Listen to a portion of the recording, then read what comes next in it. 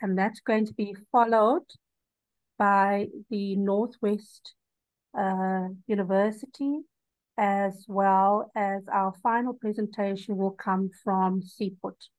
So Mzwandile Kumalo, Mzwandile is our first presenter for the day, and I'm going to just give him an opportunity to start sharing his presentation. Mzwandile, are you good to start sharing? Thank you so much. Mzwandile, I'm also going to ask you to please introduce yourself if you don't mind. And then you may begin. Thank you.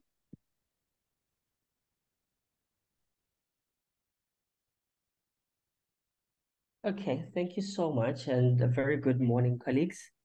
I hope that I am audible and my screen is showing as well. If I might please get a confirmation. You are audible and we can see your screen. Thank you. Thank you so much. Colleagues, my name is Mzwandile Kumalo, and I work at the Center for Excellence in Learning and Teaching at DUT as the Teaching, Learning and Development Practitioner. And I am also then coordinating the Student Academic Support and Development Unit, which consists of a number of programs that includes the first year student experience, tutorial services, the resident educational program, academic advising, technology for learning, which is an integral of the first year student experience program, and a number of other activities that we do. I'm just going to show my face very quickly, and I will then mute my camera as well, particularly for connectivity. But also just so that you don't get enough of my face during the presentation. Okay, so I will kickstart my presentation by just sharing how the whole FYE program actually fits within the strategic direction of the university, which is where we have strongly embedded this initiative. And particularly, it's with the idea that we are developing students in a cumulative way. And there's then certain sort of indicators that we focus on, particularly for students at first year, which mainly would be around transition and adaptation. But importantly, the Envision 2030 strategy of DUT, it also speaks of the idea that we are trying to make sure that our people are creative, innovative, entrepreneurial, adaptive. Hi, colleagues, if you may please mute. Colleagues, please, can you mute yourself? There are a few of you who are not muted, and you please need to mute. Sorry, Ephraim, thank you. Okay, so the whole idea then is that Envision 2030, and particularly the statement of intent, gives us a very clear point of arrival in terms of where we want to see our students at by the time they graduate. And I'm just going to highlight a few of the strategic objectives that then sort of fits into the program, the first year experience program. So the way that we read the strategic direction of the university is that we read it from bottom up. So starting from stewardship. And stewardship particularly speaks of the idea that we need to have shared values and principles. And so that is why then, as part of the topics that we have there is around the values and principles of the university, because the idea is that we want to share, both staff and students need to share and create an identity for the university. And it's with the idea that the identity of the university itself is actually embedded on its people, both staff and students. And so you'd find that there's a lot of work that we are doing around inculcating this idea of common and lived values, sort of principles that we work with. So they have been sort of highlighted from here. If you can see that we speak of transparency, honesty, integrity, respect, accountability, fairness, professionalism, commitment, compassion, and excellence. And then we also want to dwell very much on the institutional culture strategic objective, which speaks of the idea of fostering a culture of accountability and shared responsibility in achieving the DUT way. And then the other strategic objectives that we dwell so much on would be the distinctive education and then ultimately adaptive graduates, where we speak of the idea of developing graduates with the acumen to initiate or respond to changes. You would notice that as I go through the presentation, I'll touch on student agency, which is part of the work that we are doing. I'll touch on design thinking as a methodology, which we have used to co-create with students.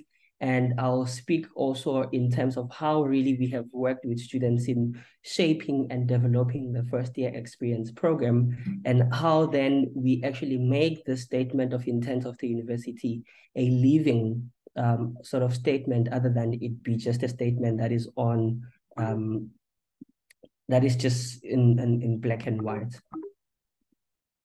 Okay, so drawing closer now to what I've just touched on, where the program sits is on adaptive graduates, the stewardship perspective, and distinctive education. And the idea is that we want to holistically develop students with the agency to influence decisions, engage in critical dialogues, and innovative and be innovative, and also have local relevance.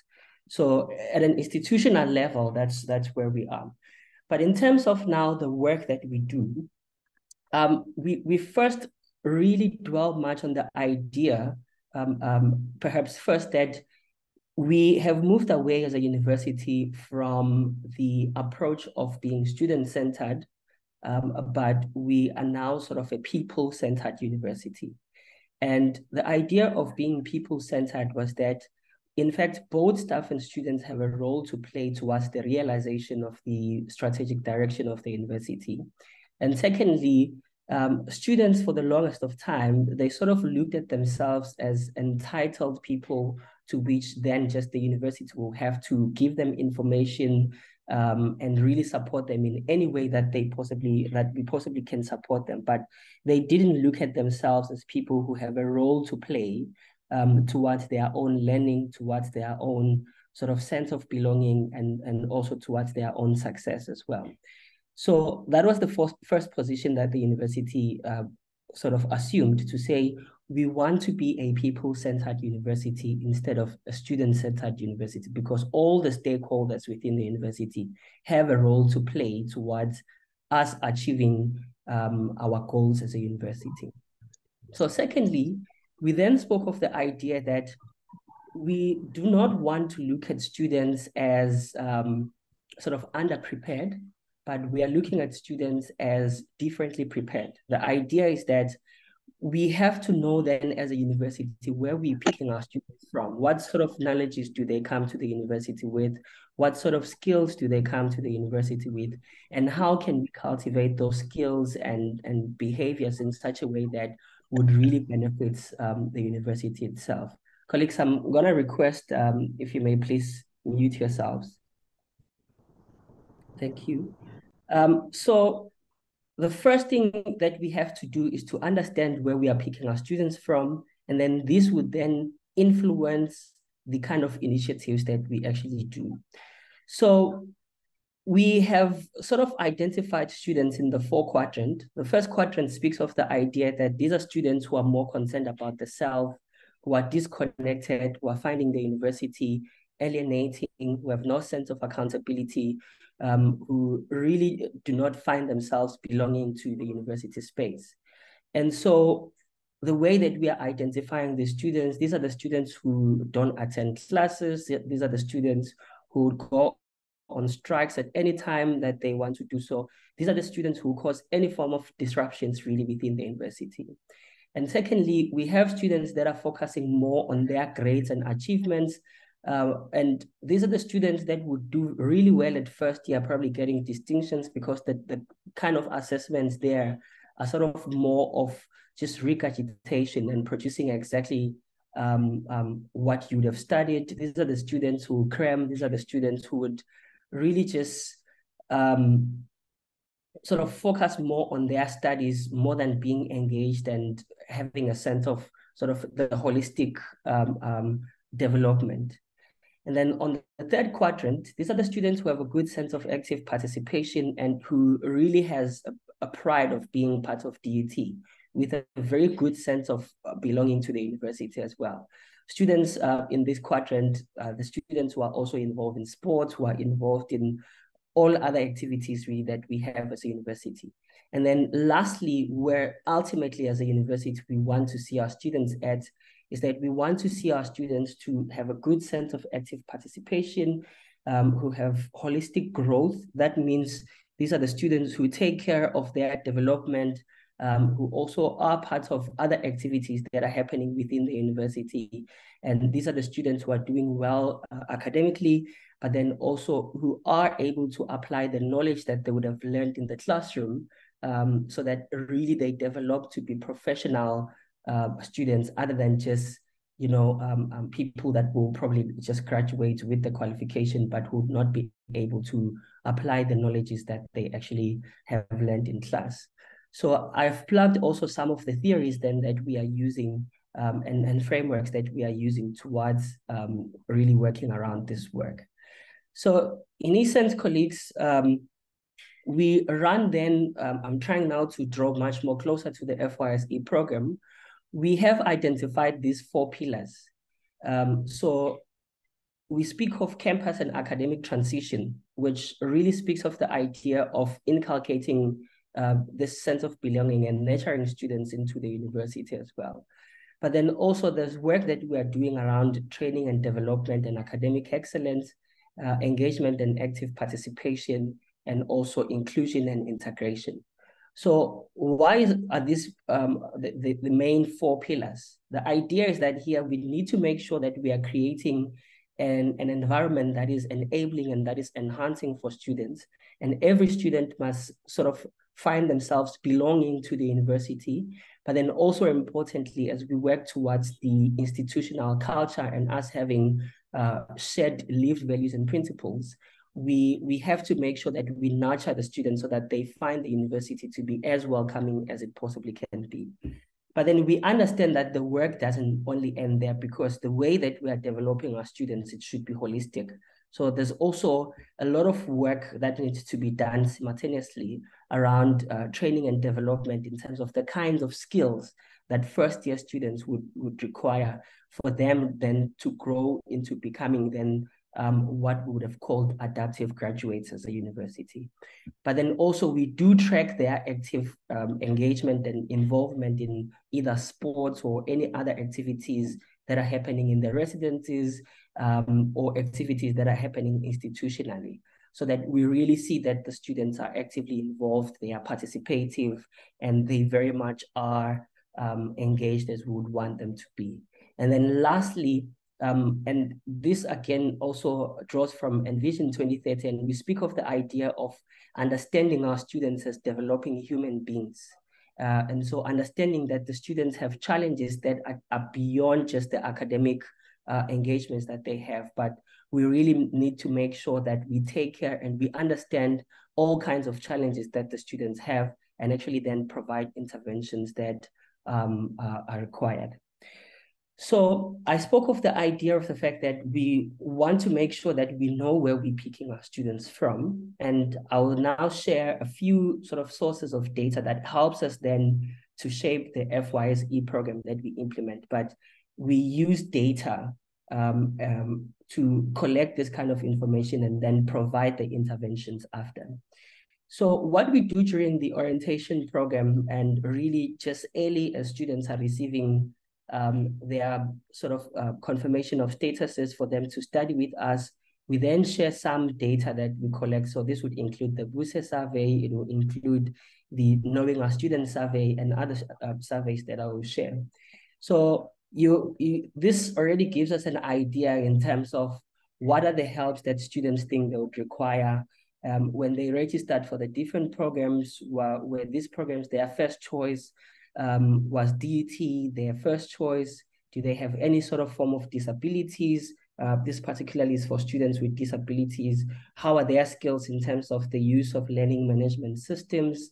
And then also their first generation status and the use of numerical sort of work.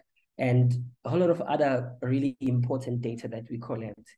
And then through the first year the first year experience survey, we then check in terms of how well prepared the students are, their source of funding, the sense of belonging at the time when they come to university, and what kind of initiatives would they want us to implement. This would include coming again from students in terms of skills development and entrepreneurship, well-being and emotional support, leadership, career path knowledge, and proper induction to financial world, and this then sort of speaks to the kind of initiatives then or topics that we cover through the first year experience.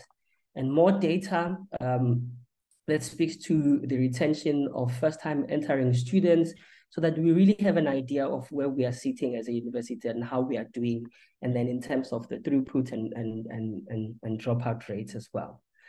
So the first year student experience at DUT, it covers mainly 3 components. It has psychosocial component, the academic component, and also the technological component. And so I'll just speak briefly then on the kinds of programs that we do.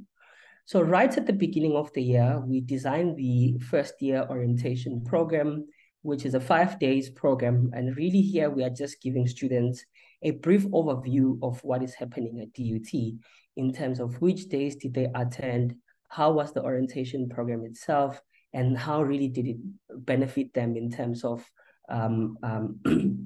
the work that we do. So we have themed the different days of the orientation, starting with day 1 being the Vice Chancellor's welcome address. And here we invite parents as well, who then sort of get to know what DUT is all about and what we are doing. Then day 2 is on campus health and safety. Day 3, finances, scholarship, and entrepreneurship. And then day 4, becoming a DUT student. And that is where now all the different departments and units that would be working with students, mainly from student services or student affairs or even academic support, would do a lot of their presentations. And then the last day is an interfaculty sport day. So we then evaluate the program and see if right from the orientation, there is some contribution that we have made. And so part of the open-ended questions that we asked them during the orientation is what has been the most beneficial part of you being part of orientation. So you'd see that students were saying, I was nervous about my class and other DUT stuff, but since I was present in the orientation, all my questions were answered and they taught me clear about everything, including writing center, tutorials, and. The most beneficial part of the orientation is when the peers who are at higher level of education told us about us, about us to be ourselves and value education and getting educated rather than worrying about what to wear and whom to see. We were told about writing center and CAL. So already you'd see that there's sort of work that we are doing towards integrating students into the university and making them aware of the different kinds of initiatives that we actually offer as a university. And then moving from there, because again, I think it's important for me to say that the way that we view orientation and the first year experience program is that it actually is a continuation of the orientation program itself. So it starts from the orientation, and then from there, we work with the students for the entire year and really trying to integrate them into the university. So these are different topics that we cover. The first one would be about students being champions for Envision 2030, so that they understand their own role as well in the realization of the strategic direction of the university. Becoming a NOA, this is where the senior tutor mentor advisors, which I must say that we appoint from the specific departments, and the FYE program then works in different ways for different faculties. So some of the faculties have the FYE program timetabled, and we are given 1 hour weekly. And then the senior student from that particular department would then be appointed and would work with the students in addressing sort of faculty-specific needs of the students. And then becoming a NOA is more about teaching students really the study skills and how to make meanings of the knowledge that they would have learned so that they are able to apply it in exams and assessments. And then managing myself and time, this is more on time and scheduling skills. And then know your cash campaign. This is mainly on financial literacy. And I think this was introduced, I think 2 years back. This topic was introduced 2 years back, particularly because we realized that when students through NSFAS, of course, they started receiving their funds through their own account. We realized that during the time of them receiving their funds, students are not coming to class, they're drinking a lot, and yet as a university we have a food insecurity challenge, and there's quite a number of programs that we have done there. So we felt that it's very important and compulsory that we do a session where we train students on how to be financially savvy. And then the Living Values Framework, this of course draws from Envision 2030, and then self-studying made easier. This is more of a self-studying techniques and skills, and then the exam preparation workshop, technology for learning, where we're training them on how to use the learning management systems that we have at DUT. So this one is actually a sort of collaborative efforts where we even invite the library to train students on how to access information using their own search engines. And then we train students on how to submit assessments using Moodle. We train students on how to use Microsoft Teams as a platform that we have actually adopted, particularly for collaborations and for other sessions as well. So this is more of the practical side of the work that we do. But then also there may be special webinars or seminars that are facilitated by the respective teaching, learning, and development practitioners. And this is through a request from that particular department to come and facilitate a session. So you'd find that they would want us to engage with students and try to understand what are their challenges and work with them towards improving their challenges as well, because you'd find that there's a module that students are struggling with, but it's not really well understood as to what are some of the challenges that the students are facing, as they seem to be not doing well in that module. Or we may be invited to facilitate a special webinar or seminar on a topic that would have been chosen by the department themselves. And then we have created information sharing platforms on Moodle and Microsoft Teams.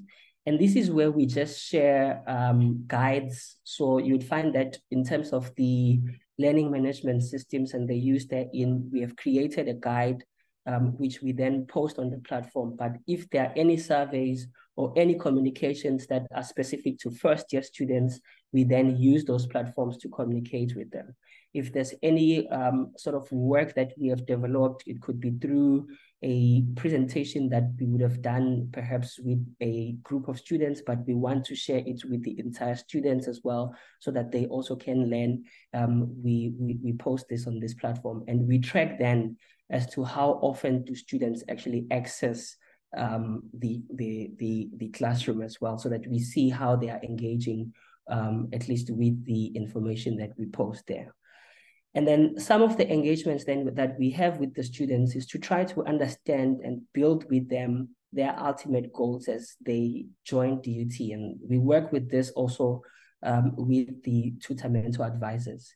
So you'd see that we sort of create an idea that as you are at first year, but you really need to see yourself and set goals for yourself that you would want to achieve and that you want to work towards.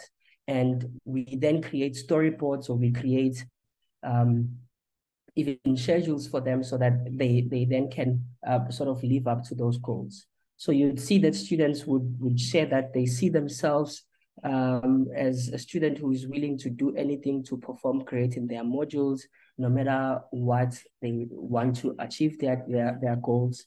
The idea is to maximize my potential, use all the resources afforded to me by the institution, not only in education, but by mind as well.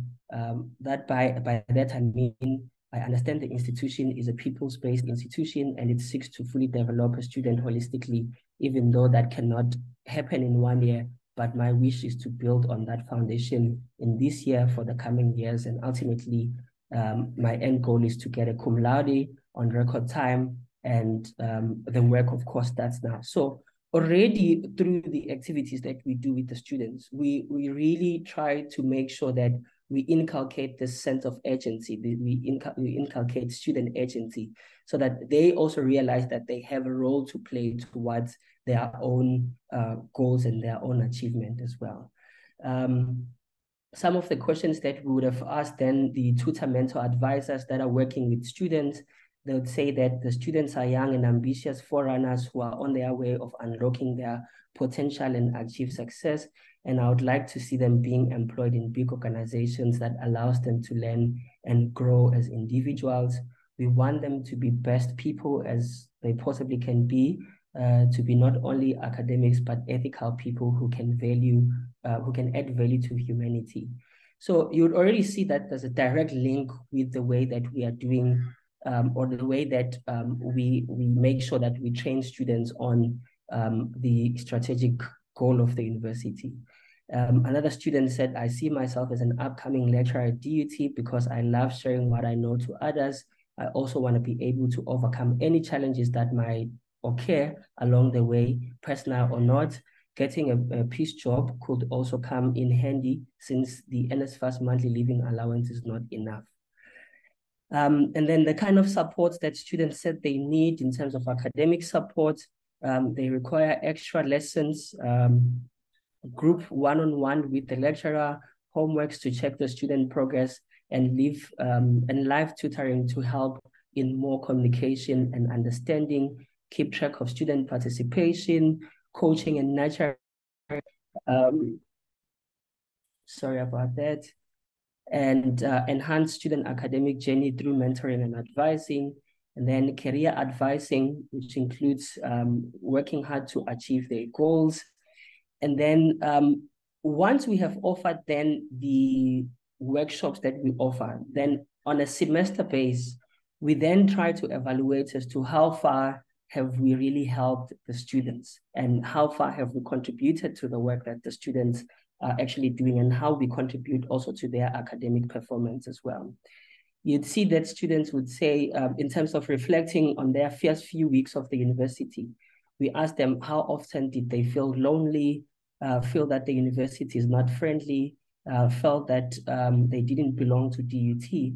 And some of the open-ended questions in terms of how really their experience was during the first few weeks or first few months of the university. They've shared that it started scary because it's a new surrounding and a new environment. As time went by, I adopted good. I was adamant at first. The work was high, but I managed. I've passed all my modules, although with no good marks, and I aim to excel the second semester. And I'm more comfortable and familiar with the DUT's learning systems. And then one student also shares that in the first 3 months as a DUT student, I found transitioning from high school to university relatively smooth. I have thrived in the new environment. I found that DUT's incorporation of technology and physical teaching is very effective and conducive to learning. The resources DUT provides to students, such as the learning material, library resources, tutorials, clinical support, transportation from campus, play a big role in my academic success and campus experience. So this then gives us an idea really as to how well have the program on integrating students into the university has actually done, and how we then need to improve moving to the following year. And then this is just a general overview of the program, which we then collect at the end of the year to see if really we have worked with students around inculcating the sense of belonging, and if the FYE seminars are improving their knowledge and skills that contributes to their discipline. Because we've also been very specific to say we want to offer an FYE program that is specific to the kinds of knowledges that students are enrolled in, and we need to offer it as a supplementary tool to disciplinary knowledge than it being just a generic session that the students have to attend. This was particularly very important because I'll share later how we constantly improve the FYE program using the design thinking methodology as we work with the students themselves. So it's important because the FYE program is actually non-credit bearing at DUT. And so really, we mainly are dependent on the relevance of the program and how the students see it contributing to their success, that we actually then can really know that we are making the impact that we want to make. And I must say that through taking this direction and engaging with students and using the student voices in the design and implementation of FYE has really helped us, because before it was mainly sort of a prescriptive topics that we cover, but then now we are very much flexible to really work proactively, but also reactively as well, as we design the program with the students in the different faculties and different departments. And so this then has increased the participation from as low as less than 50%, and as is right now, in 2023 alone, we have supported at least, and we are working with at least 92% of the first year students. DUT as is takes the uptake for first year students is 8,600, and we've supported and we're working with plus minus 8.2-ish first year students in the FYE program. And out of the 8 webinars, on average, the student would have attended at least 5 or 6 of those webinars as well. And we keep track of the student attending or attendance to the program itself. So some of the open-ended questions then in terms of how the FYE has assisted them to benefit academically, you'd see that students would share that the work helped me to understand my work better, or that rather the tutors have helped me understand my work, my schoolwork better, and how my modules link to one another. And this is the academic component part of the FYE program. Effective time management and study skills, part of the psychosocial component. Seeing senior students talk about their first year challenges and experiences, it helps me when it comes to critical thinking and improve academically. And some of the aspects in terms of the improvements that we need to take on the FYE program, you'd see that students have shared that the time allocated is too short, working using technology, and also show some videos which we have improved, I think, on this, because this was data that we collected last year. And then the time allocation as well, which is still a problem, of course, because some of the faculty have really, really packed timetables, and for them to give us an hour weekly is a bit of a struggle. So some of the faculties have chosen to have sort of special webinars that we then sort of send out a call for, and then they register for those sessions, but it's not necessarily timetabled. And some of the faculties then have stuck to the idea of having the FYE sessions timetabled. And then in terms of what motivated students to attend the seminars, students spoke of being taught by such hardworking and young mentors kept me motivated. I wanted to learn more about my program and what it does in the real world. Me seeing improvement in my academics, and the seminars have been really helpful. My safety, how to deal with stress, how to approach certain situations in varsity. And the seminars were fun and exciting, and it's an open discussion about social and educational issues. So colleagues, I spoke of the idea that we use design thinking to co-create the FYE program with the students themselves. And this then sort of helps us to keep track and to make sure that we remain relevant through the program. So we engage with the students to identify challenges and then ask them to explore ways as to how we can improve the program. We do this a few months into the program, and also as we prepare for the second semester or in preparation for the following year. So some of the things that we really want to work on in terms of understanding what students understand as student success, and really to know that the program itself actually is contributing to the success of students. We then ask them of what do they think is the definition of student success. And so students come up with really nice ideas of what student success is.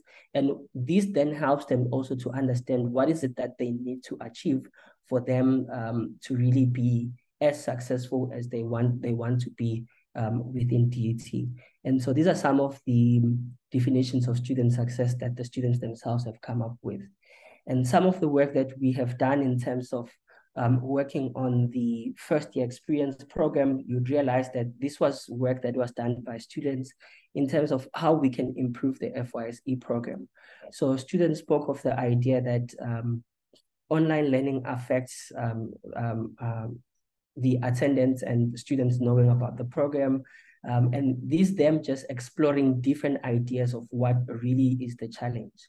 So they spoke of lack of awareness of the program, and some even said that the program was initiated a long time ago and probably it's no longer as relevant to the newer students. No one to approach regarding the program. So the idea here is that they did not know where to go to find the program. The program held by the FYE does not meet the schedules of students, leading to clashing of times.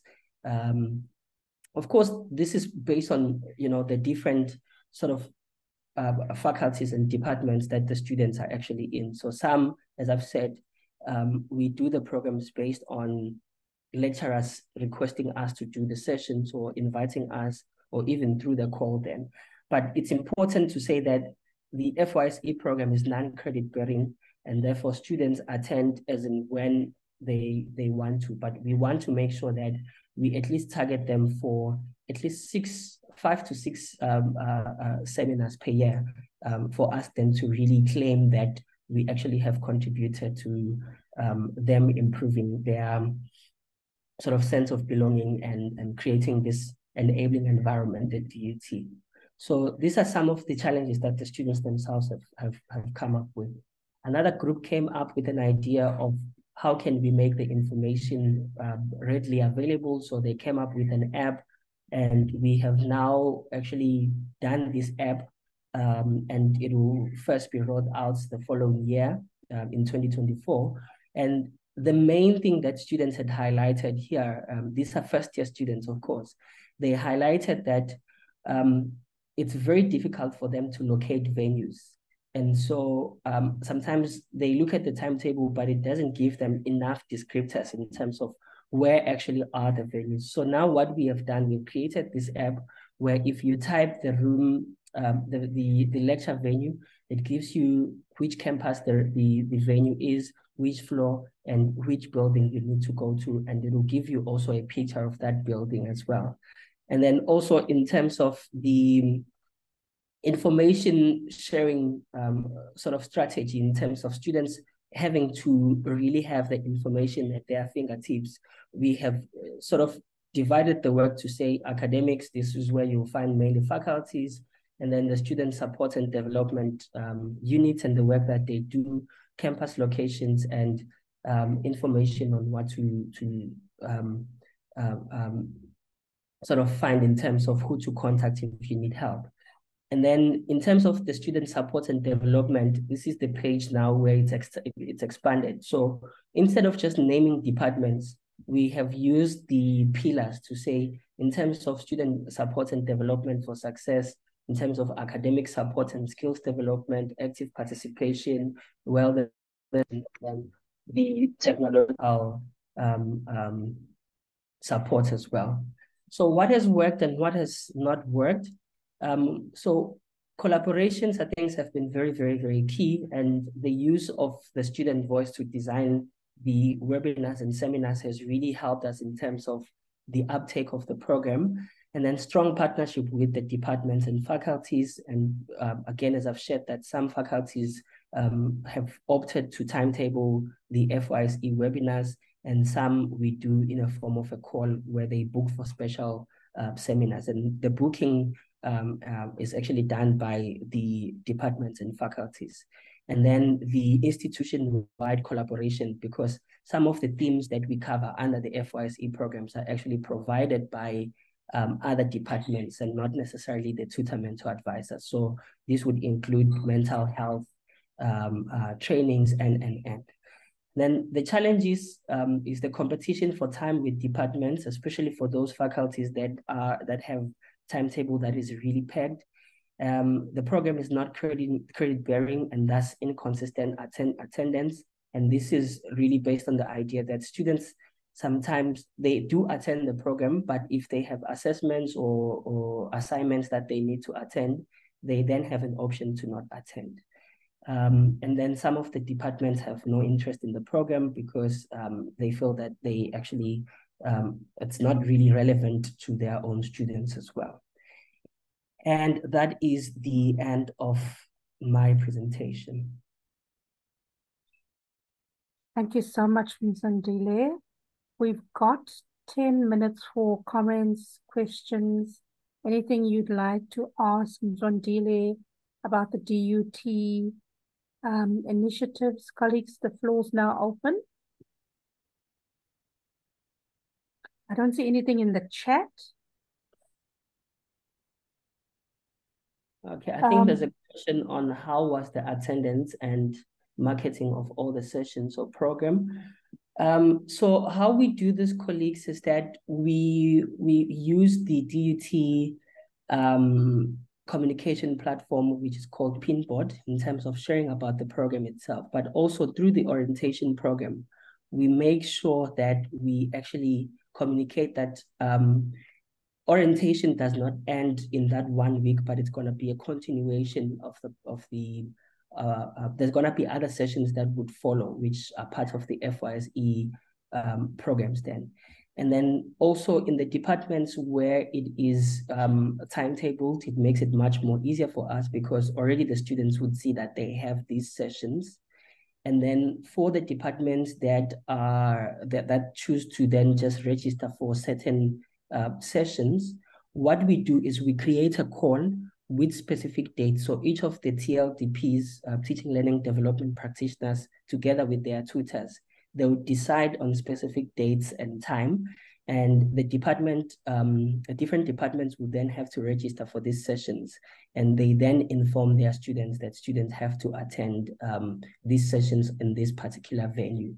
So working mainly with the departments, with staff has really, really, really helped us.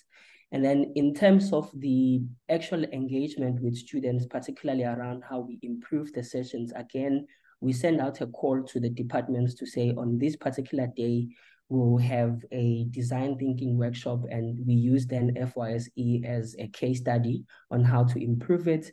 And then we work with RSVPs mainly so that we have an idea as to how many students would attend the sessions.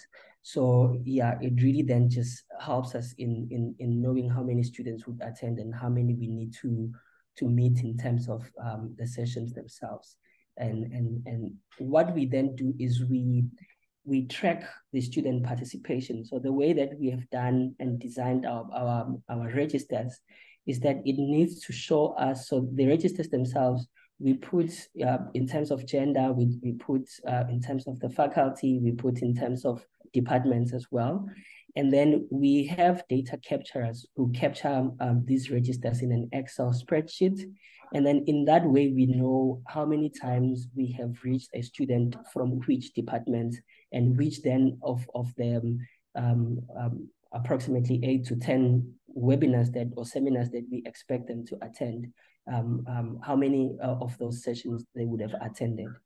The last part, which I have not shared because we're still waiting for this data, is that we then take those registers, or rather that Excel spreadsheet, we send it to MIS, and they need then to give us an idea of how the students that have attended the program and that have attended a certain number of the webinars are actually performing academically in comparison to the students that would have not attended the sessions at all or would have attended fewer sessions. In that way, we are very careful to not claim that we have completely contributed to the success of students and the enhanced academic performance, but we say we have made some contribution as well, looking at how the stats actually are saying to us. So on average, looking at previous years, we're looking at an average performance of, or rather the difference is plus minus 10% really at most, where the students that have attended the sessions actually perform better than those that do not attend the session. Yeah, thanks so much, colleagues. Thank you so much, Ms. Wandile.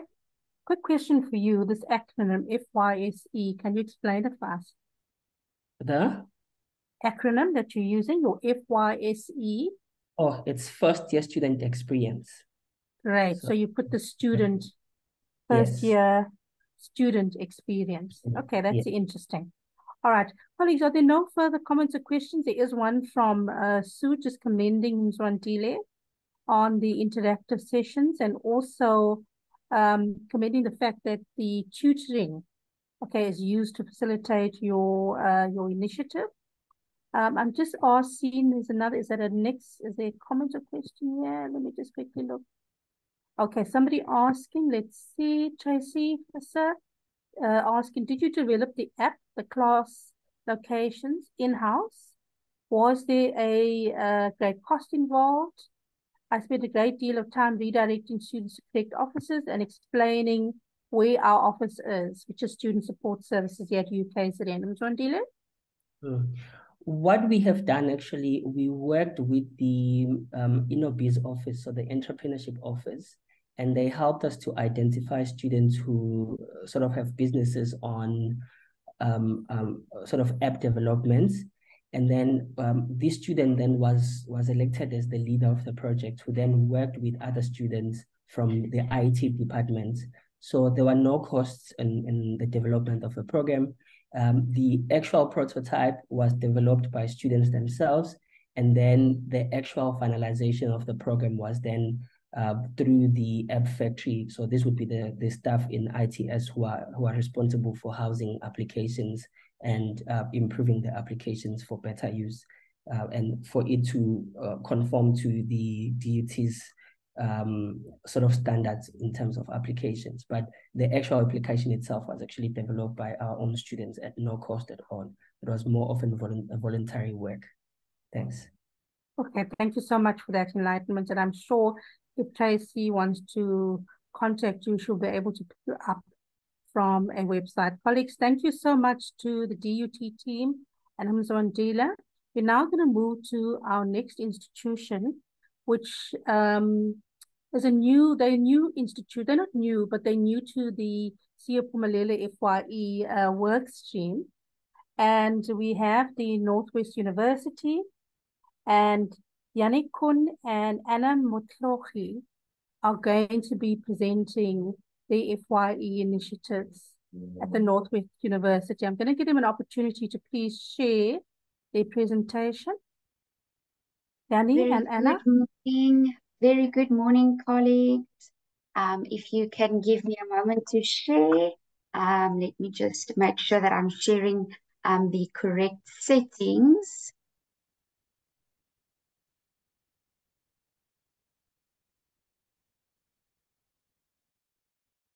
And once you've shared, please can you introduce yourself? Thank you.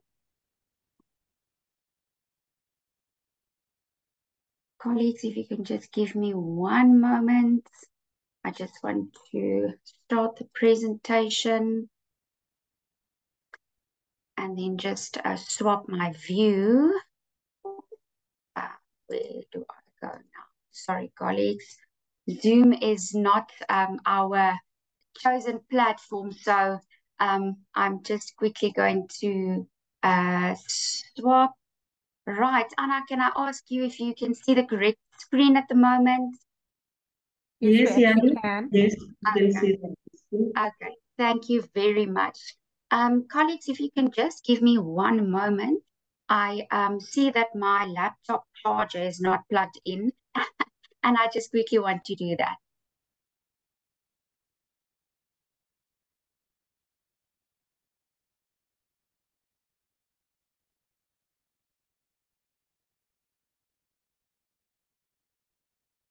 Okay, colleagues, it is really a privilege for us to be presenting to you today in this first year experience webinar series, and it is an honor for me to introduce myself, Yannick Kun, and my colleague, Mrs. Anna Motlochi.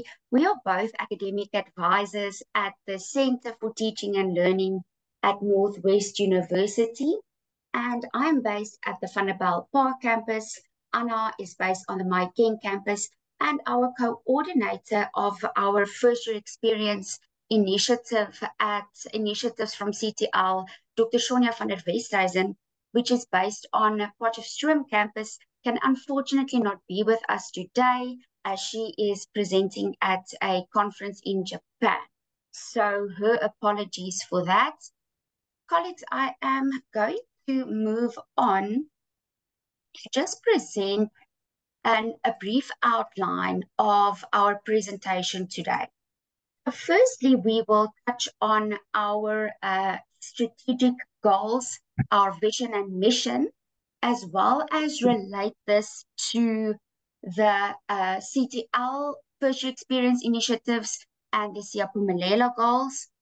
We will then give the demographic profile of our first-time entering students, and then we will explore our initiatives, followed by then how we approach monitoring and evaluation, and then also highlighting our limitations and gaps, and then of course how we aim to address these. Good morning, colleagues, and thank you, Yanni.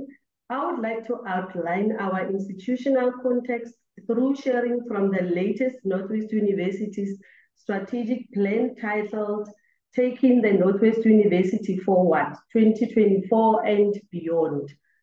The Northwest University have now defined 6 key strategy pillars for its next cycle, as you can see on the slide. Starting with the vision of the Northwest University, which is to discover new frontiers and opportunities that benefit society, advancing our relevance and impact. Now, moving to the Northwest University's mission, which is to benefit society through the provision of knowledge, excelling in innovative teaching, cutting-edge research, and focused engagement with the community. Now, this brings us to the guiding principles that define the character of the institution, and these principles are weaved into our policies, procedures, processes, and practices. The NWU has defined 5 characteristics as follows. The first one is the sustainability, which is to adhere to principles and practices that improves sustainability. The second characteristic is transformation, which embodies the transformation journey as defined by the Northwest University's Transformation Charter. Next is digitization, which embraces the opportunities brought for impactful delivery. Then we have also the student centricity, which ensures that the student is the core of all academic and co-curricular programs by utilizing education to facilitate learning and active student engagement. The last one is to value our people by applying the ethic of care and empathy in our interactions with our staff and students. Yanni, can you please take us through the alignment with the Siyaphumelela goals?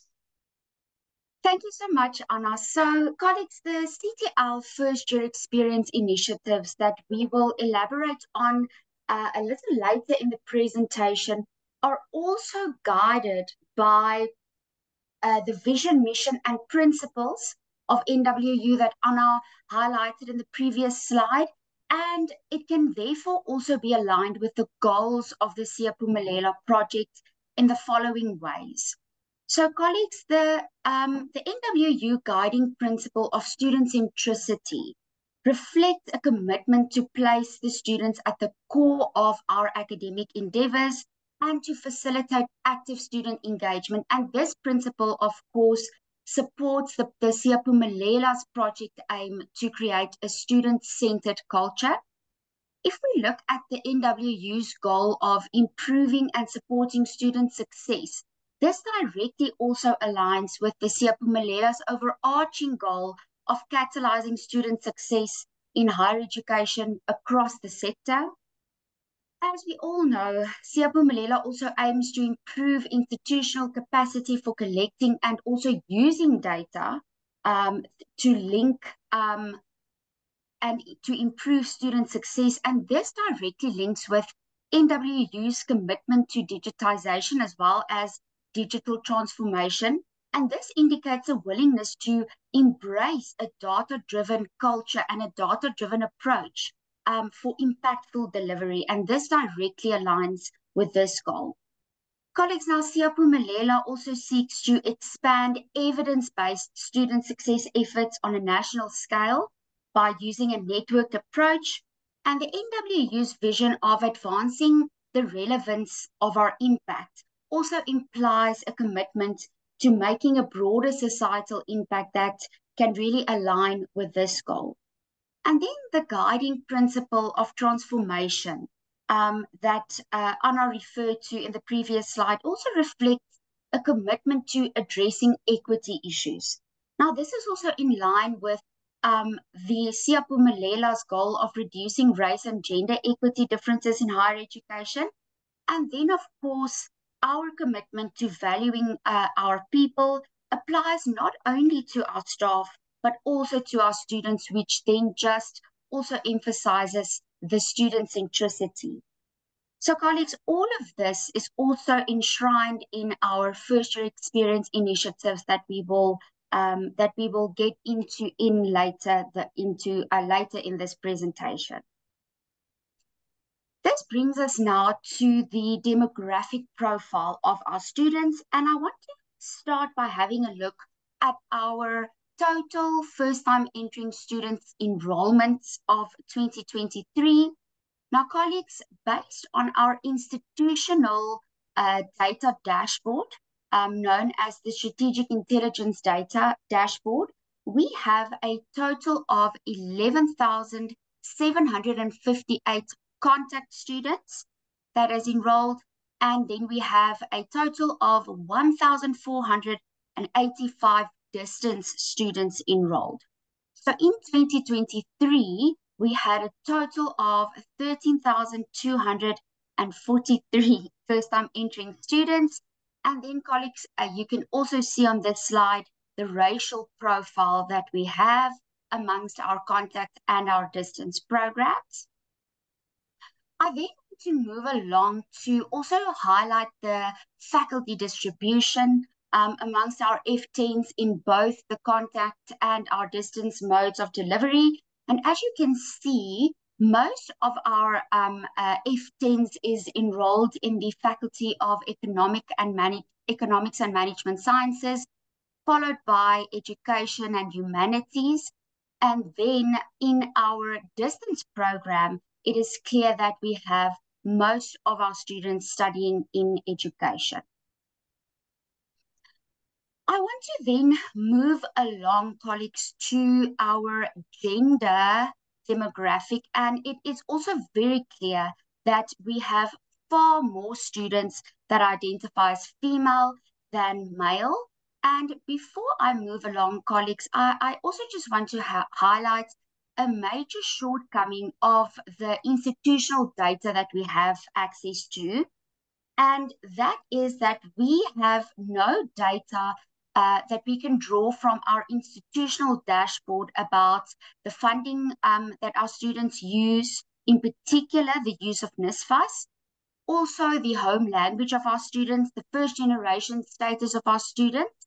And also another limitation that I feel the need to highlight is that we do not yet let students choose to have an option of identifying or choosing an option of identifying as non-binary, or if they do not want to disclose their gender.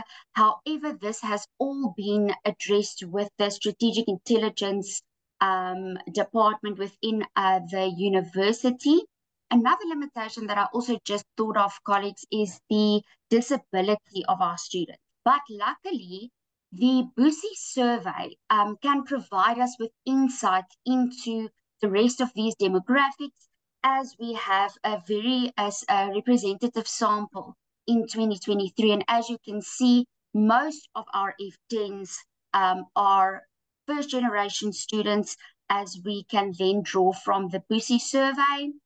Moving along then to our home language or mother tongue of our students, and you can clearly see that most of our students are Afrikaans and Setswana speaking, and then followed by Sesotho and Zulu.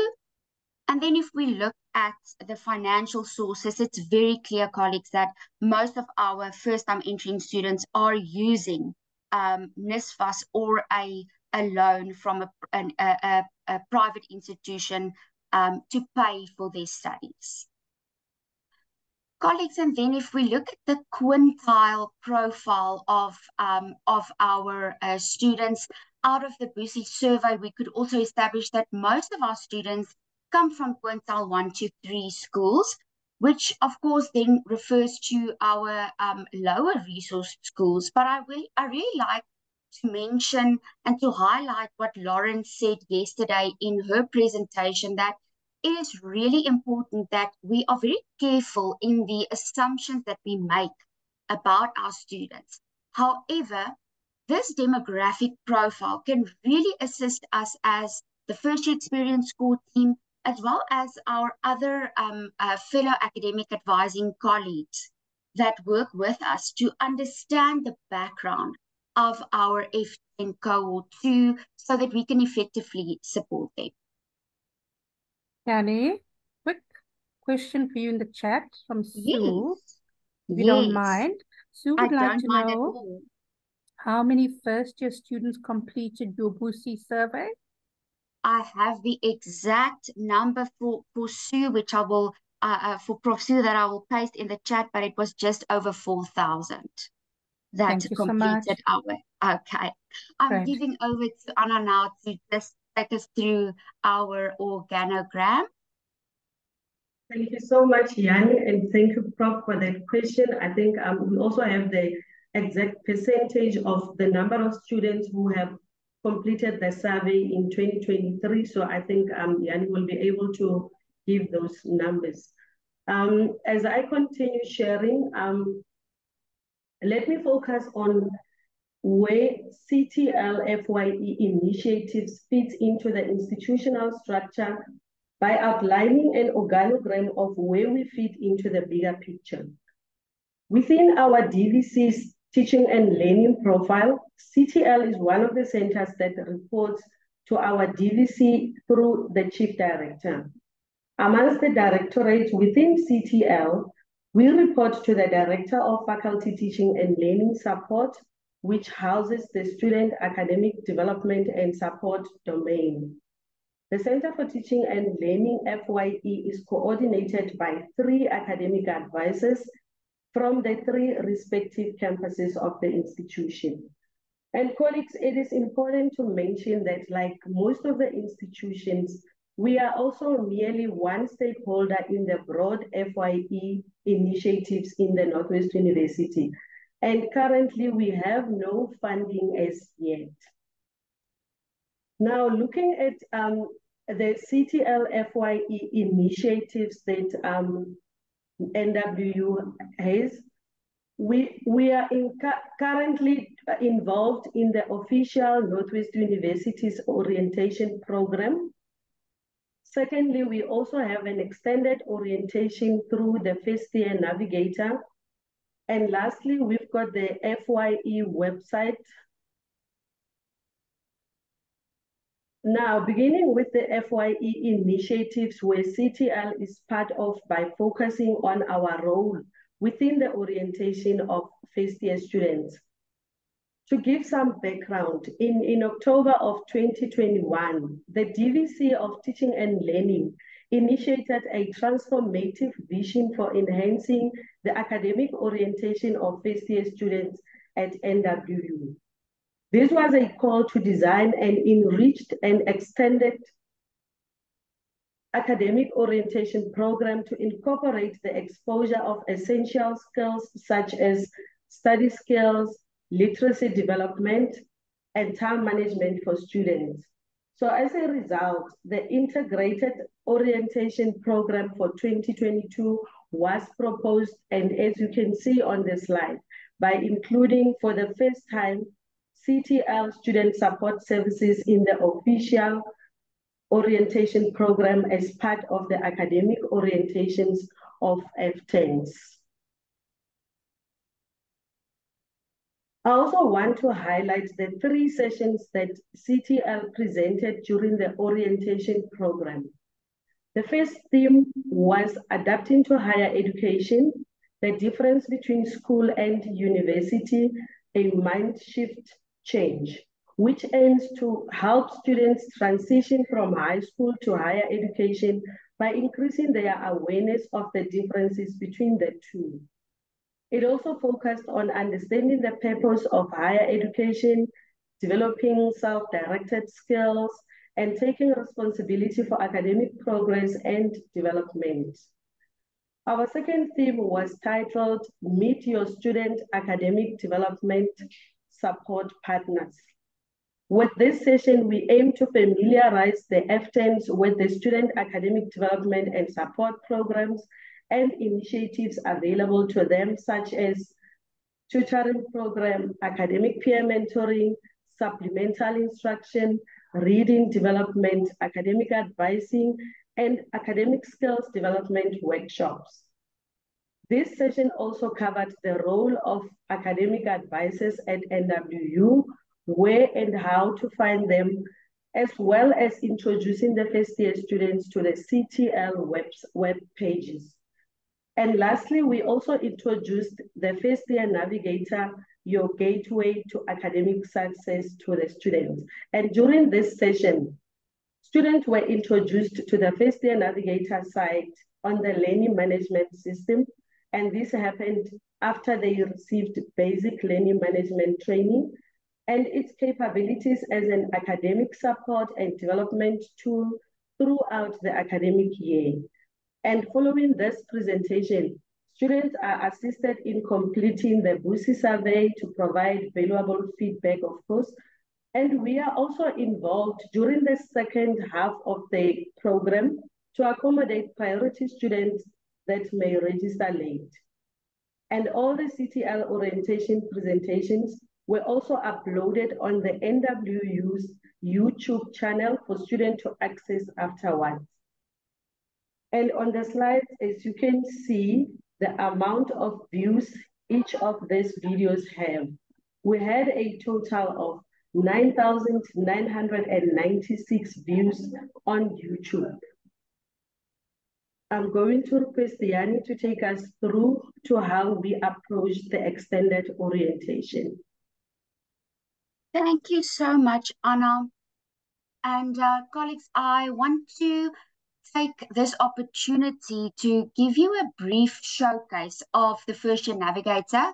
As you can see on the video, and I wish if we had more time, I could show the whole First Year Navigator.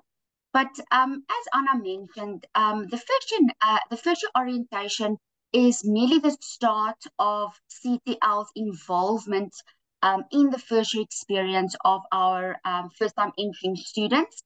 Now, recognizing the limitations of a single 2-week orientation program for students is not only overwhelming for students, but it may also be fragmented in nature. So based on this, the first year experience core team identified the need to extend the first year experience beyond the official orientation program. Now, the First Year Navigator was initially conceptualized by one of our colleagues, Ms. Dean de Prier, and we are very happy for her to give us the opportunity in 2021 and 2022 to redesign the platform to provide dynamic, timely, and relevant support to our students during their critical first year. Now, the First Year Navigator tool or platform essentially serves as a central hub where our students can then access academic development and support resources, which we then release at crucial points throughout the academic year. And I want to draw on a very critical point that Prof. Sue highlighted in her presentation yesterday, which we fully agree on. And that is the just-in-time approach of releasing information to students as they need it based on the academic calendar. And we do this through releasing various academic toolkits to students who we have developed in collaboration with our learning technologists and our graphic designers. I heard someone, if there perhaps a question before I move along, Collie? Oh, Yanni, we all good. Okay, sorry. Okay. Colleagues, so as you saw on the video, we really opted for a design that resembled a sort of a social media-like experience. And like I mentioned, we adopted a needs-based, staggered, and proactive outreach approach that ensures that our students receive the necessary support and guidance at the right time. And this approach was informed by, like I said earlier, the overwhelming nature of the official orientation program, and also understanding that our students have diverse preferences. And this is driven by the commitment by us as a team to facilitate a seamless academic transition into the higher education environment. And in doing so, we really want to help them navigate through their first year, through developing academic skills and strategies, and also promoting campus integration. Now, it's very important for me at this point to also mention that the first years are under no obligation to use or to access the first year navigator, and this is also not a credit-bearing module, but we do nudge them with frequent announcements to make them aware of the new information that we released through our various academic toolkits on a monthly basis. Now, the impact of the first year navigator is really reflected in the site visits. Now, it's important to again mention that students voluntarily visit our site, and from February 2023 up until November, we had over 32,157 visits, with 7,000 out of the 13,000 site members that recurrently visit the site. So, colleagues, we are also yet to do some data analysis on the 2023 data, but as you can see, these figures demonstrate the platform's effectiveness in providing ongoing support and this extended orientation to our first years throughout the academic year. If we move along to our first year experience website, we also had a lot of visits in 2022. This was the webpage amongst the CTL web pages that was visited the most, with over 35,000 visits. Time spent on the sites of 6 minutes and 16 seconds per visit. This year again, we also had over 35,000 visits, 35,541 to be specific, with again an average time spent on the site of 6 minutes and 27 seconds. Now, colleagues, we developed this web page and so that our students can also directly access all of our student support information from the official website, so that this allows students that may have registered late direct access to services like academic advising and peer mentoring, so that they do not have to have access to the LMS and go on the first year navigator for that, because as we know, we have to deal with late registrations as we did this year. Now, colleagues, apart from using mainly our institutional data as well as the BUSI data to inform our first year experience initiatives, The monitoring and evaluation is done primarily through the use of our LMS statistics tool, as well as the polls functionality. And through the statistics tool, we can do various analyses amongst this. We analyze the site usage statistics and the user activity events that relates to the First Year Navigator. And this tool really provides us with quantitative data on various aspects of the First Year Navigator, including the site visits, the activity of the site, the member engagement, and also the resources that the students uses on the site.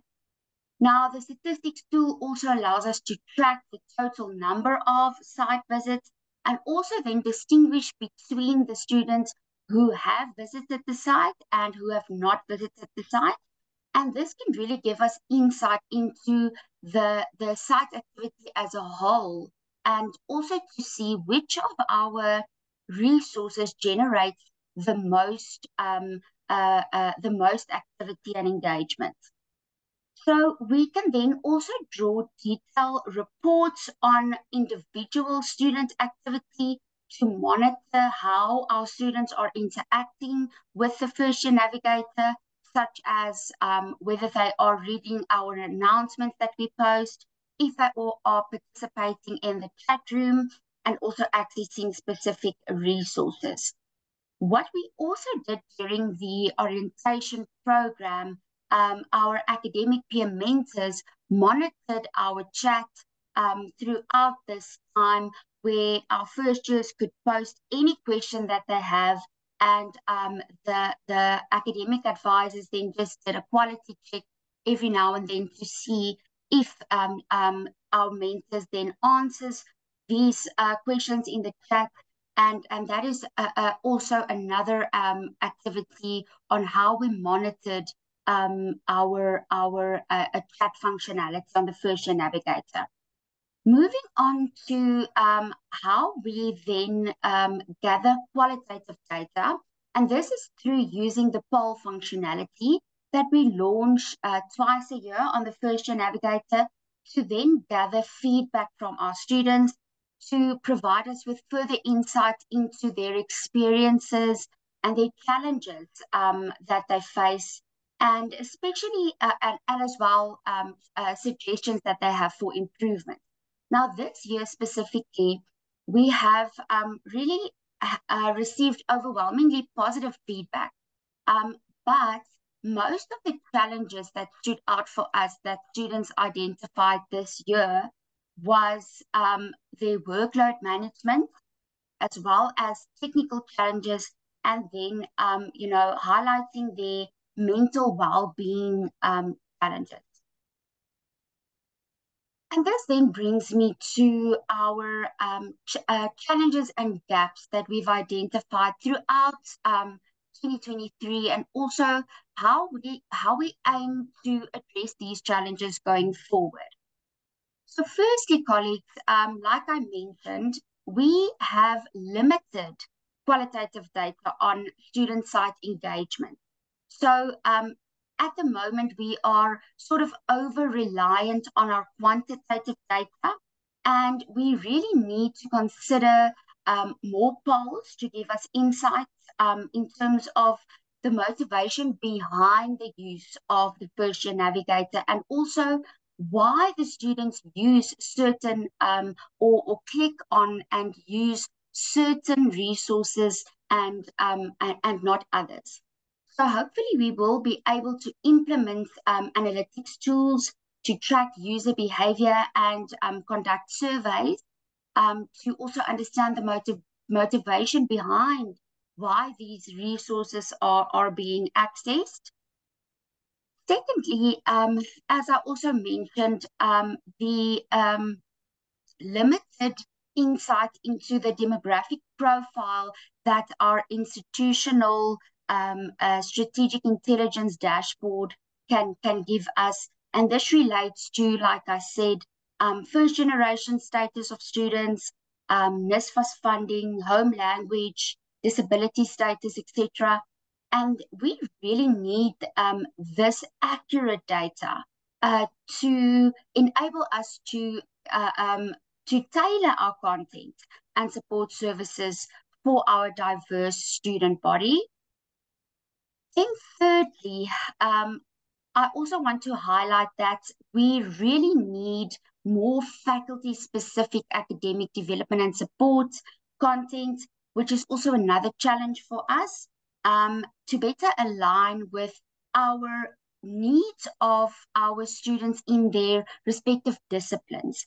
So collaboration with faculties has already happened, especially within the Faculty of Law and Health Sciences, but something that we aim to take further next year is to build these relationships with other faculties as well, to be able to integrate their faculty-specific information into the First Year Navigator as well.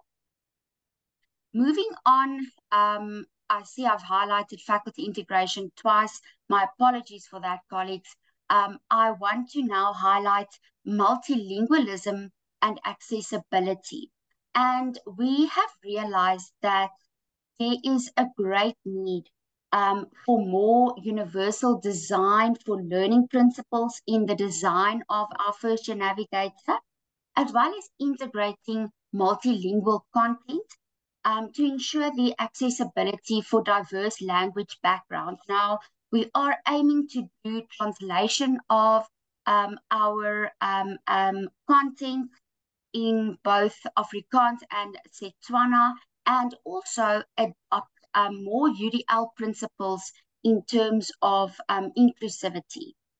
And then, colleagues, of course, addressing our psychosocial needs of our students. And the students have really highlighted the need for mental health support or increased awareness of mental health supports. And although we already collaborate with student counseling and development at our institution, we really want to develop resources with them about mental well-being that we can also integrate into the First Year Navigator. So colleagues, additionally, in fostering a more collaborative approach between CTL and student life is also necessary, and it's actually essential.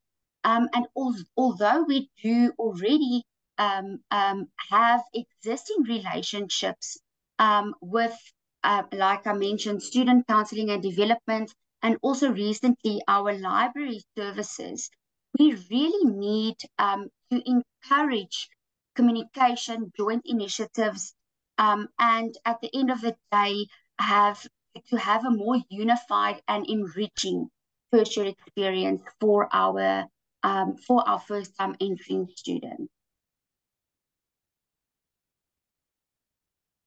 Thank you, Yani. And colleagues, in closing, we would like to emphasize that learning is indeed a process and not an event. This principle holds true not only for our first year students, but also for us as the core team dedicated to enhancing their first year experience at Northwest University. As we've journeyed through the various sections of this presentation, it is clear that our commitment to continuous improvement and innovation is unwavering. Now, just as our first year students evolve and grow throughout their academic journey, so does our approach to supporting them. Now, our commitment to inclusivity, student-centeredness, collaboration with various stakeholders, which includes faculties and student life, like Yani have highlighted, it underscores our dedication to ensuring that first year experience at NWU is a dynamic and evolving process, one that adapts, responds, and ultimately leads to the success and well-being of our students. Together, we are shaping not just first year, but a lifelong journey of learning and growth. Once again, colleagues, thank you so much for your attention and for welcoming us in this transformative endeavor. Thank you, Prof. Thank you so much, Anna and Yanni, for sharing your practice with us here today. Colleagues, any comments or questions for Yanni and Anna? I'm just checking the chat. Oh, thank you so much, Prof. I could not click the chat while I was sharing.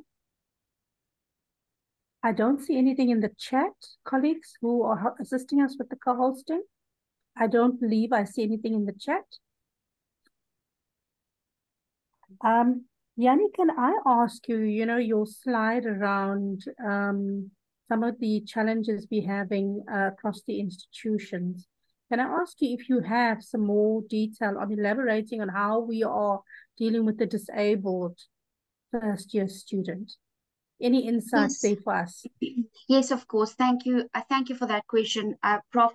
We have a disability rights unit that is especially equipped with dealing with our students that have disabilities. But like I mentioned, this is nowhere we have no data on this. So in our application forms, I don't believe that there is anywhere where students can disclose that. But as I said, and I know Anna can also elaborate on the disability right unit on their campus, especially. On our campus, it falls within student counseling and development. So they have experts that then assist that assist students with disabilities, and they then have the specialized knowledge to support these students. And then what we essentially do is then to provide that directional support to these students, to the disability right units. I will also answer Prof. Sue's question in the chat just now about the total number of students that completed the BC survey. Thank you. I think it's phenomenal if you've got more than 50% participation. I haven't done the math, so my maths might be off. It's not more than 50%. Unfortunately, it is close. If I did the not very close, but it is 32%. Okay. So it's a lot more than we had in 2021 and 2022. So we really are also looking to up that number next year when we do the BUSI survey during orientation with the students. Oh, I thought you said you had about 8,000 F10 students, around about 8,000. Prof, no, we had because we have both distance and contact students we have a total of, if I can just get to my slide, 11,758 contact students, and our distance students is then 1,485. Perfect. Now we understand. Yes. Okay, great. But the total, the 32% that I'm referring to is a total of our contact and distance students put together, because our distance students also take part in the BC survey. Wonderful. Another question from Sue there. How do you manage supporting the large number of first-year students? Because you've just said you've got about 11,000, and we've had that Yes. at UKZN as well, and you've got the additional, contact and distance. So Yes. how are you able to bridge the gap between the two cohorts? Thank you. So maybe I can just elaborate on, first of all, just about bridging that gap between the contact and the distance cohorts. And luckily, and it's actually so sad that Dr. Sonia van der Westhuizen can't be here today, but she will have a UCDG project next year that will focus specifically on supporting our distance students. And that will then we hope that will bridge the gap between the support. What I can say about the large number of contact students is, and I think that is essentially why the first year navigator was actually conceptualized. And this gives us a tool to at least gain and maintain contact with our first year students so that we can continue supporting them and reaching out to them via this platform. So at the moment, you know, we are really learning a lot and we are still new to this. So we really value your comments and any improvements that we can make. Please, colleagues, you are welcome to comment that in the chat to us as well. We are keen to learn from the webinar of the first year experience workstream. Anna? Yes, I would also like to add on the question about supporting a large number of students, that we are also using the peer mentoring students throughout our orientation. And when we present in the during orientation, they also come and become part of support so that they answer students face to face, and they also look at the Q&A platform on the First Year Navigator just to put the human part to the platform. So we're using also peer mentoring. Thank you so much. Thanks for adding that. Thanks for adding that, Anna. Thank you so much, Anna and Yanni. You know, while you are the new team members to the Workstream, I can tell you that we are learning so much just from every one of the case studies today. So it's really a case of mutualism in terms of the FYE. So we want to say thank you to the Northwest colleagues. We're now going to take a break of 10 minutes. So we'll come back at 10:02, and then we will get into our final case study from Seaport. Colleagues, please don't forget there's an opportunity to complete the pre-webinar survey. And it's just your thoughts, your understanding, your ideas. Even if you're not directly involved in a FYE, you might be realizing now that, like we said yesterday, student success is the responsibility of every single one of us in our spaces here in a higher education institution. And then secondly, we will have the evaluation for today's session, which we will also put, Shamla will put the links in. Please go ahead. They will not take you long.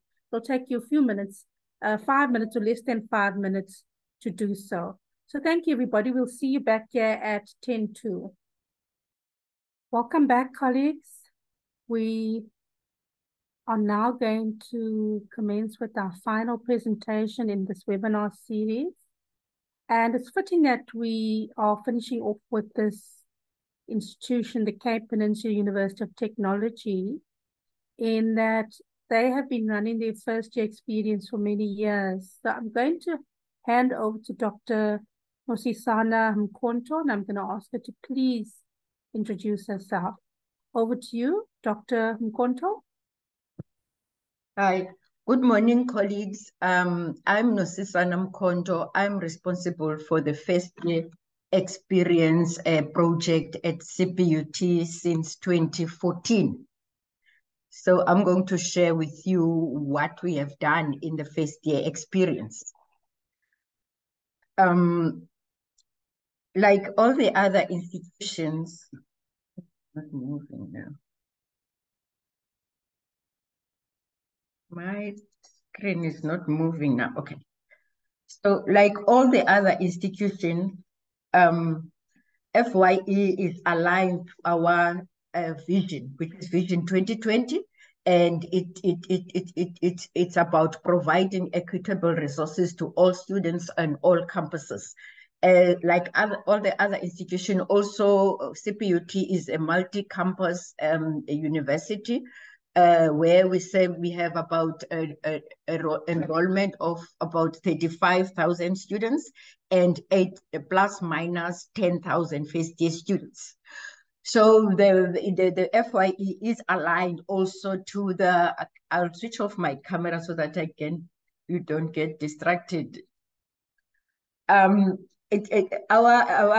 FYE is aligned to a university's focus areas 2 and 3, and also is aligned with our graduate attributes and the CPUT project goals.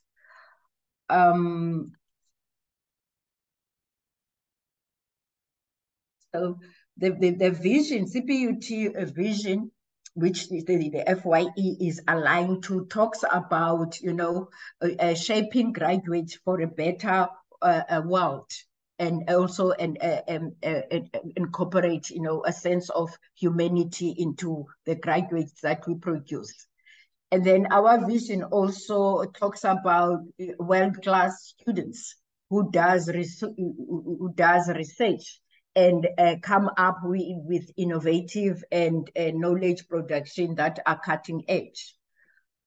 And then the values, CPUT values, they talk about embracing culture of ethics and integrity, human-heartedness, and foregrounds Ubuntu, and also foregrounds unity, while embracing diversity within our students. And then shows enthusiasm, use technology, and also not compromising on the quality of service that we produce, and also embracing technology as often as we can.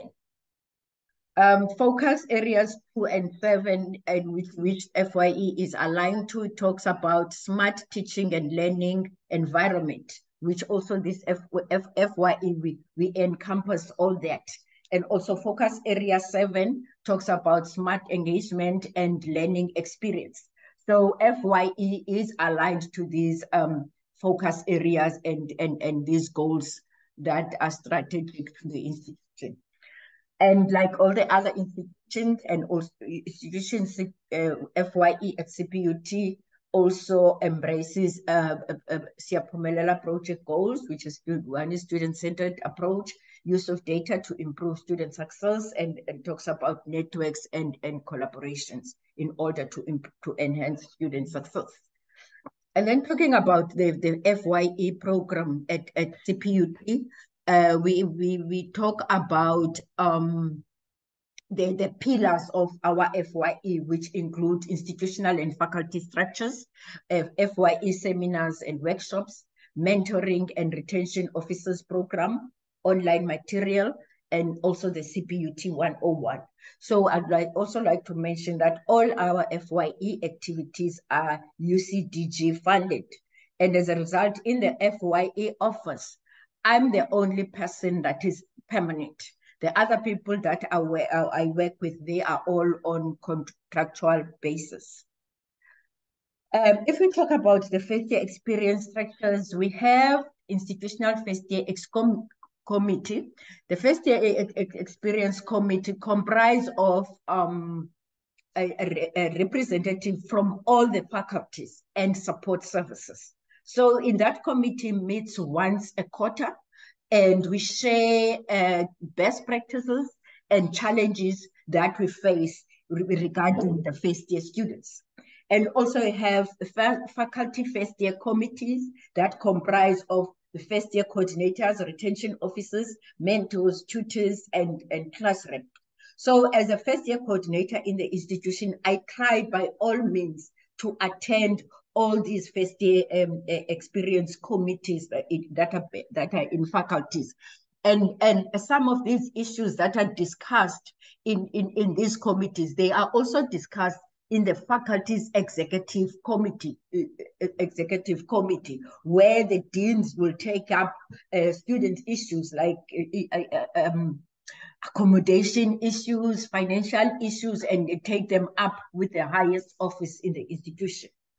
And then also we have the first year coordinator. The first year coordinator is a lecturer. In some faculties, the lecturer is given a reduced load so that they can take on this role of being a first year experience coordinator and dealing with first year student issues and activities in that particular faculty. And then the institutional structure comprised of, you know, all the committees.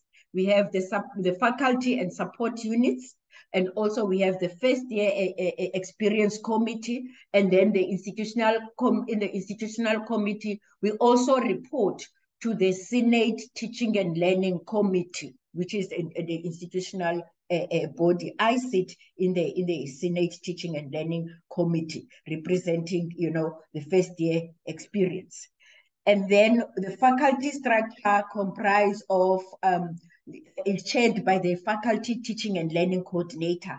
And then we have the first year coordinators, and then the retention officers and tutors, mentors, and class rep that sit in that faculty first year experience committee.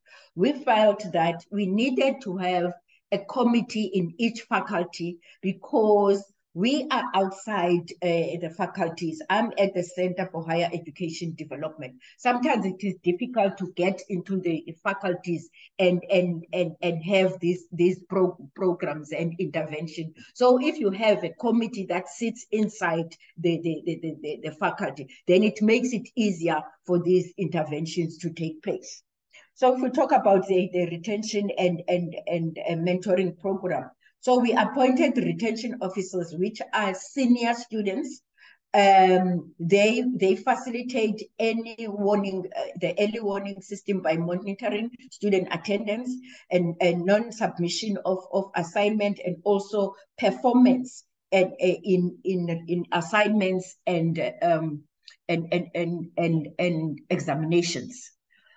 And then also we have the mentoring program. These students, they provide psychosocial support, and in some instances, they even provide academic support for those mentors that are based in the same courses that the students are in. The numbers that have put there for retention officer, for this year, we had 40 retention officers, and also we had 237 mentors. And I did mention that they are all funded through the UCDG, and the challenge, okay, I'll talk to that when we get to the challenges.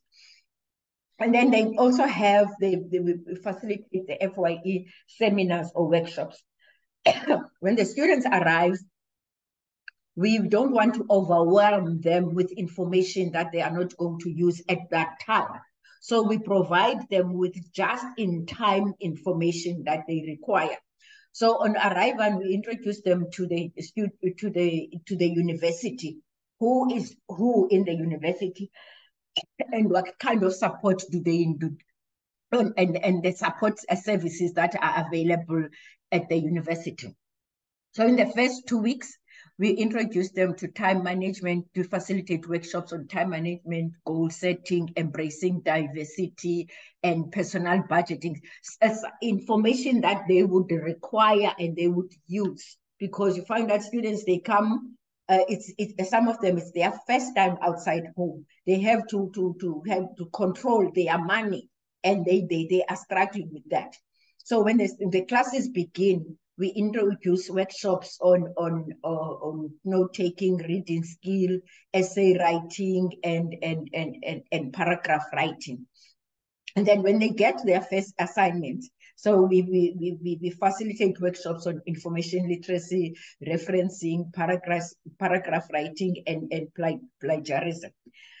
Closer to writing assessments, and then we facilitate workshops on exam preparation and understanding question weights. So that doesn't mean that we stick to these only. There are requests from faculties for other workshops, or they want us to repeat a certain workshop. So besides this that we facilitate, we also get a request from faculties. And then we also have the CPUP 101 program that is on our Blackboard.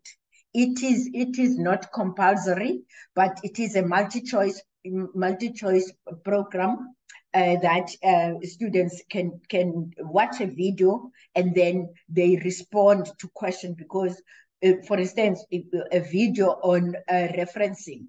So they will watch a video, what is referencing and everything about referencing, and then they will respond to questions, a few questions, 3 to 5 questions, and then they are marked and get points if they understand what is going on there. So with these topics, we want to develop a sense of belonging and identity of the students to the institution, and also to create an environment where students are tolerant of one another and appreciative, of who they are, and also how different they are from the next person. And then also we encourage students to invest sufficient time and energy into their studies. We know students, when they are outside home, they are engaged in unbecoming behaviors. So we want to help them to make to take good decisions. And then also we assist in facilitating interpersonal interaction, collaboration, and also some form of relationships with other students. As a result, some of our residences, we allocate them for first-year students only, so that they can have that kind, develop that kind of relationship, and then be able to rely on each other, and because they are all coming outside of the university, unlike mixing them with students who have already been at the university. And then also we support these first-year students in acquiring a basic academic skill, and then practices that underpin successful study. And then they need also to understand, their faculty and the courses that they are doing. And we have find, sometimes that, it's embarrassing to find a third-year student who doesn't even know who the dean of their faculty is. And also students at the beginning of the year, we find them taking courses that they know nothing about. So we work towards them getting information and understanding what courses are they doing, and then what career they are following. And then this is an example of the CPUT 101 program that is on Blackboard that students can access. Previously, we used to have a challenge of having to register all the students, to register the CPUT 101 as a course so that students can take it on. But then now we have an open access where mentors now we are going to direct students towards completing the CPUT 101 program, because the uptake previously was not good. And then we also have videos that we have produced. These videos are on a variety of topics.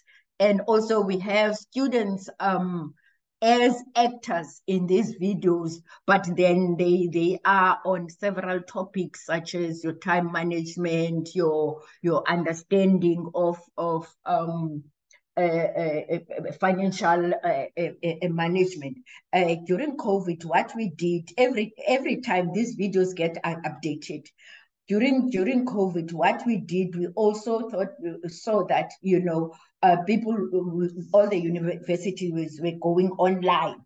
So we had to equip these students with online material, how to engage with tutors online, how to access information online, how to get into Blackboard and access your information. So we are forever updating these videos so that they are relevant. The recent videos that we have developed now is on AI, so that students can be up to speed about what artificial intelligence is about.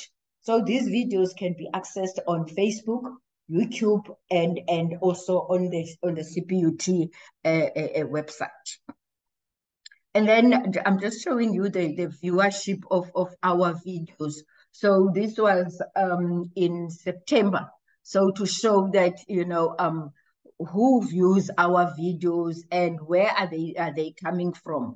And during COVID, the viewership of these videos increased tremendously, and there were certain topics that we found that students are viewing them more. For instance, your note taking, your referencing, and others. So the viewership of most of the videos were increased during COVID. And also now we also picked up a pattern when the students would view the videos if they had received an assignment. So they're on assignment writing, they would view, the videos at that time. So that was the whole purpose, that students, we don't want them to have information that they are not going to use. As I mentioned earlier, they need to have a just-in-time information and that they can use at that particular time. And then the challenges that we have in the FYE is staffing, obviously. You work with people, but because people, all the people are looking for permanent employment, the one-year contract doesn't work for them, and they're also wanting to get, you know, benefits like medical aid and pensions. So you are not sure the staff that you are working with today to this year you will be working with, you know, next year. People, and mid-year people get permanent jobs and you lose people, so that's the difficult part. And then we find that also the lecturers, they request workshops, and there's an increased number of requests. And then also, I think I didn't mention that the faculties from the CPUT 101 program, they choose topics that they would want to be facilitated to their students. And then in one faculty, they chose three topics that will be facilitated through the communication course. And then they also have made gender-based violence as a program or a course that is compulsory for all their students. We know how gender violence is, you know, amongst university students. So it is made compulsory for all the students. And then find that the first year students, they don't respond to mentors. These mentors, they would write to these students, and some of them you find out they only respond when they have challenges. So sometimes they don't respond at all. And we had an issue of a student during when we had online classes, who was sitting at home, didn't know what to do, but didn't respond to mentors. And then when the assessments were written, that student couldn't write because he didn't know that he could study from home. So those are the challenges that we are experiencing. And also the late submissions of reports. These mentors and the retention officers, they submit monthly reports. So from these reports that they submit, we select information that is faculty-based, and then information that applies to all the students, so that we can refer this information to the relevant people for action. And then also the referral system, we find that our student counseling department is overwhelmed with requests. So if we refer a student, sometimes these students, they don't get immediate attention, you know, when they are referred, because those support services also, they have a challenge of staffing. And then how do we monitor the FYE activities? As I mentioned, the ROs and mentors, they submit monthly reports, and from these reports, we choose what is faculty-based, what is institutional, and then we refer to the relevant people within the institution. So the faculties and support services that who sit in the institutional first year experience committee, they also submit reports on FYE activities. How many students have gone to the writing center of first year students, or how many students have gone to student counseling, and the support that they have received. And then also myself, as the coordinator for the first year experience, I also report to the Senate Learning and Teaching Committee about FYE activities at the institution. And also we have the HEMIS data, where we get a sense of who our students, whether they have, you know, moved from those who were in the mentoring program, have they moved from first year to second year. Thank you, colleagues. Any questions? Thank you so much, Nosisana. Are there any comments or questions for Nosisana?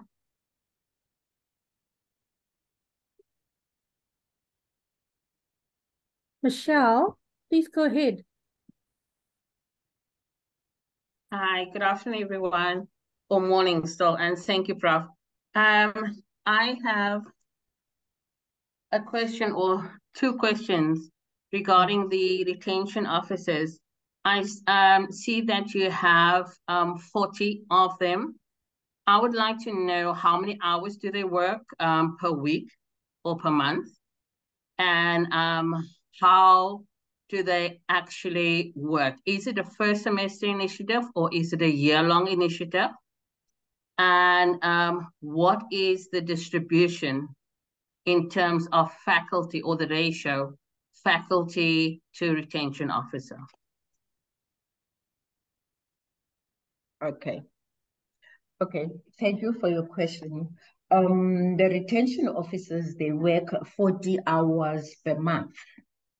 We look, it's a year-long initiative. We employed, we give them a contract for a year. And as I mentioned, also they are paid from the UCDG. The distribution of the retention officer depends on the size of the faculty. Some faculties, like the business faculty, is got the largest enrollment. So we give them a reasonable number of retention officers. And we must remember that the UCDG funds sometimes is not enough for all our initiatives. So some faculty, they take from their budget and to supplement, you know, the appointment of the retention officers. Yeah. Thank you. Thank you so much, Mrs. Sana. Then we had Sue. Thanks, Ruth. But I think Nosisana answered my question in her discussion now. So thank you for that. All right. Any more comments or questions for Nosisana? Nosisana, can I ask, you know, the one thing that we can pick up from your presentation is that you managed to have the decision flow work its way all the way through into the faculty, which is so crucial. So the appointment of the FYE coordinator within the faculty, I think, is really, really something that is important to get the buy-in from the academic wing, where you actually have the FYE coordinator sitting as an academic to do the work of the FYE program. And yesterday, Michelle, did ask a question. She was from UKZN and she's from our College of Law and Management. And she asked that question about, you know, the buy-in and the impact, right? And I think the fact that you have the FYE coordinator sitting within the faculty level and not outside, in a sense, for teaching and learning only, with initiatives are being overseen and driven from, make sure that at the level of the faculty, the FYE, right, is important. So I think that's really a good approach in terms of CPOT. In terms of your CPOT 101, is this a module? I know you said is it credit bearing? Does it raise fees? And have you moved away from it being credit bearing? And you did say you moved away from students being enrolled for the module previously. Can you just give us some more clarity there, please? No, it's not credit bearing. Remember, I even said the faculty sometimes choose which topics they want to be facilitated to their students. But then with the CPUT 101 it being a multi-choice program, we also have challenges of students not taking it on because it's not credit bearing. So now, what I said is, we are from next year, way forward from next year, we are going to encourage, to encourage the mentors to encourage the students to take, the CPUT 101 so that so they can have a sense of how they fare in understanding these topics that are very important for their writing of assignments and understanding of some important issue that can help them transitioning into the university. But where these topics are facilitated in their classes due to the requests that we get from the faculties, so students can attend. And I didn't write here. For this year, we have facilitated about 63 workshops across the institution, and also we've reached about 7,232 students. Wonderful. I know Rose has got a hand up. Rose, please go ahead. Well, I think my question has sort of been answered when you said you provide just-in-time information, and when students have assignments, that's when you do information literacy and whatever. I was just wondering whether assignments are coordinated, but it sounds like from what you've said, if you've done 65 workshops, every time, is it on a college basis, a school basis? Every time there's an assignment, are you requested to do input? How exactly does it work? Yeah, so we at that time we facilitate these workshops on how to write paragraph writing, note taking, referencing, and stuff. And then for further development of their assignment, the students are referred to the writing center, and we work closely with the writing center so that we know that when we refer certain students to the writing center and how they were doing in that particular assignment.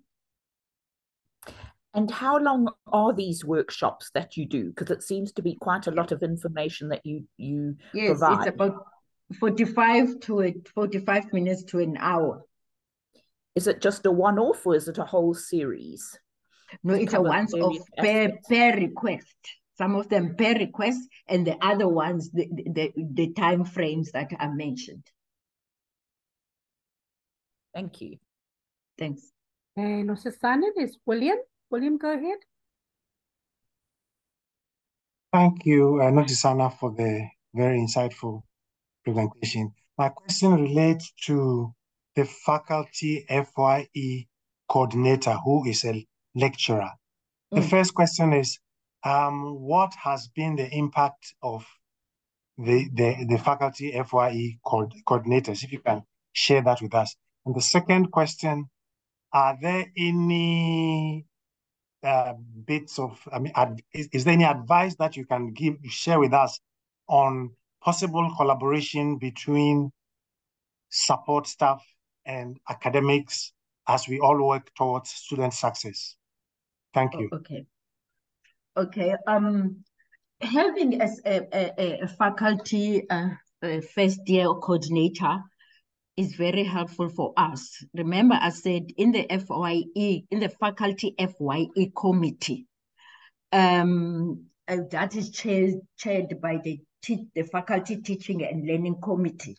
Some of the issues that we discuss there about first year students, they get to be discussed in the faculty executive committee. So the deans and HODs, they don't say these are not our issues. They engage with their issues. I'm talking about students who are hungry.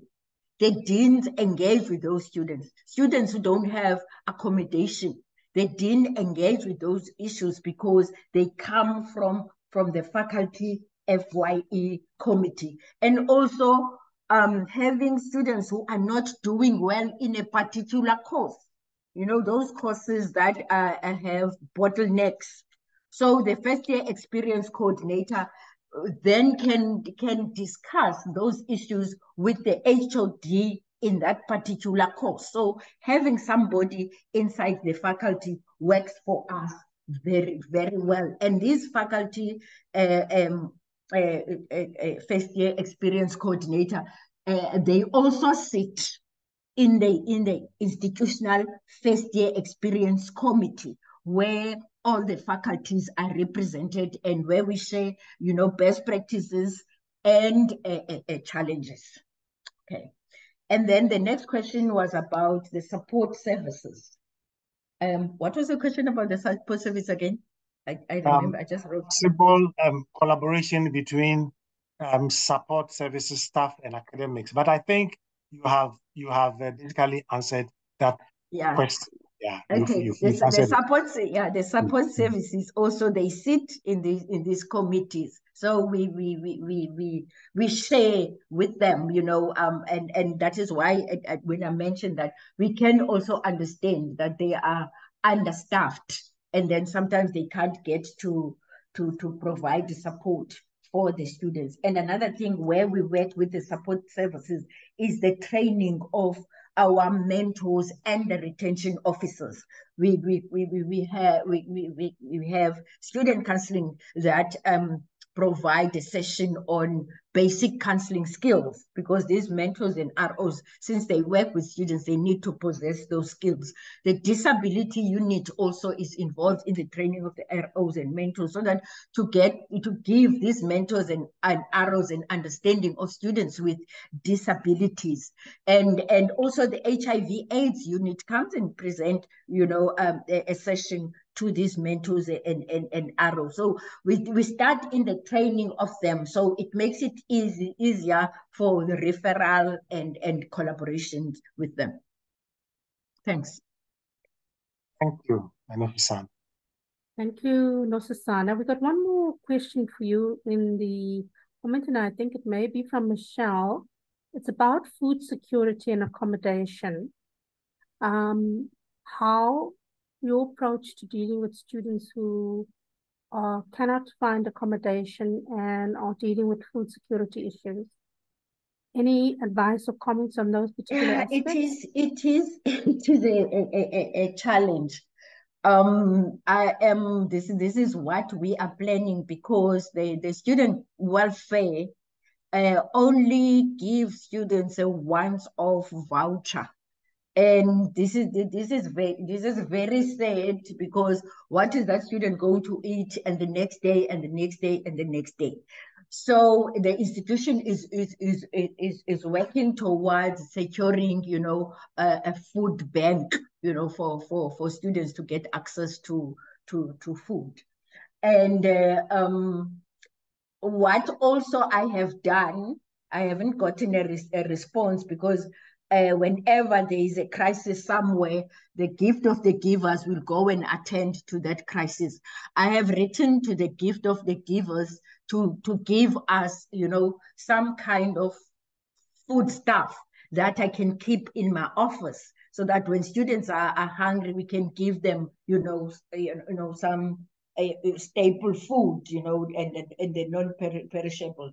I'm still waiting for the gift of the givers to get back to me, so that, you know, we can have that stake in the office.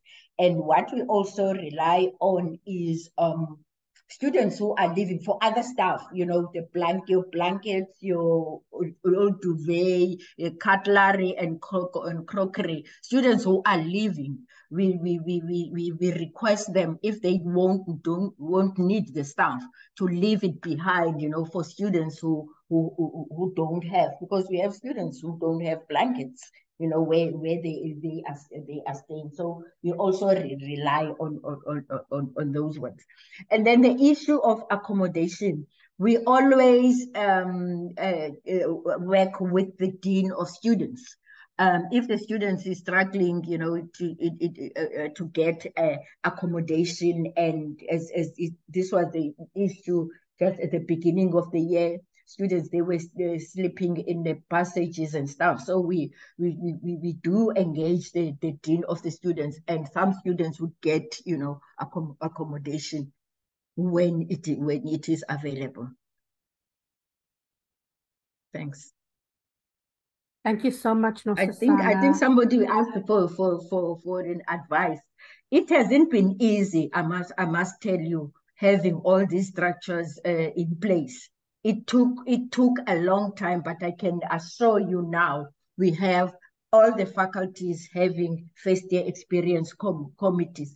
But, you know, you cannot please everybody. And not everybody would buy into what you are selling them. So work with the willing horses first, and work so much that the others who are the skeptics will see the importance and the value in what you are doing. Because if you want to get everybody on board, you will be discouraged. I must tell you. And then we're working with somebody within the faculties also help. That is what we are going also to do with academic advising that we only started this year. We're piloting with one faculty. So we work with somebody within. We will have lecturers trained as academic advisors so that we can have somebody that we can latch on inside the faculty. Thank you. Nosisana, thank you so much for your valuable input. Colleagues, we are running ahead of time.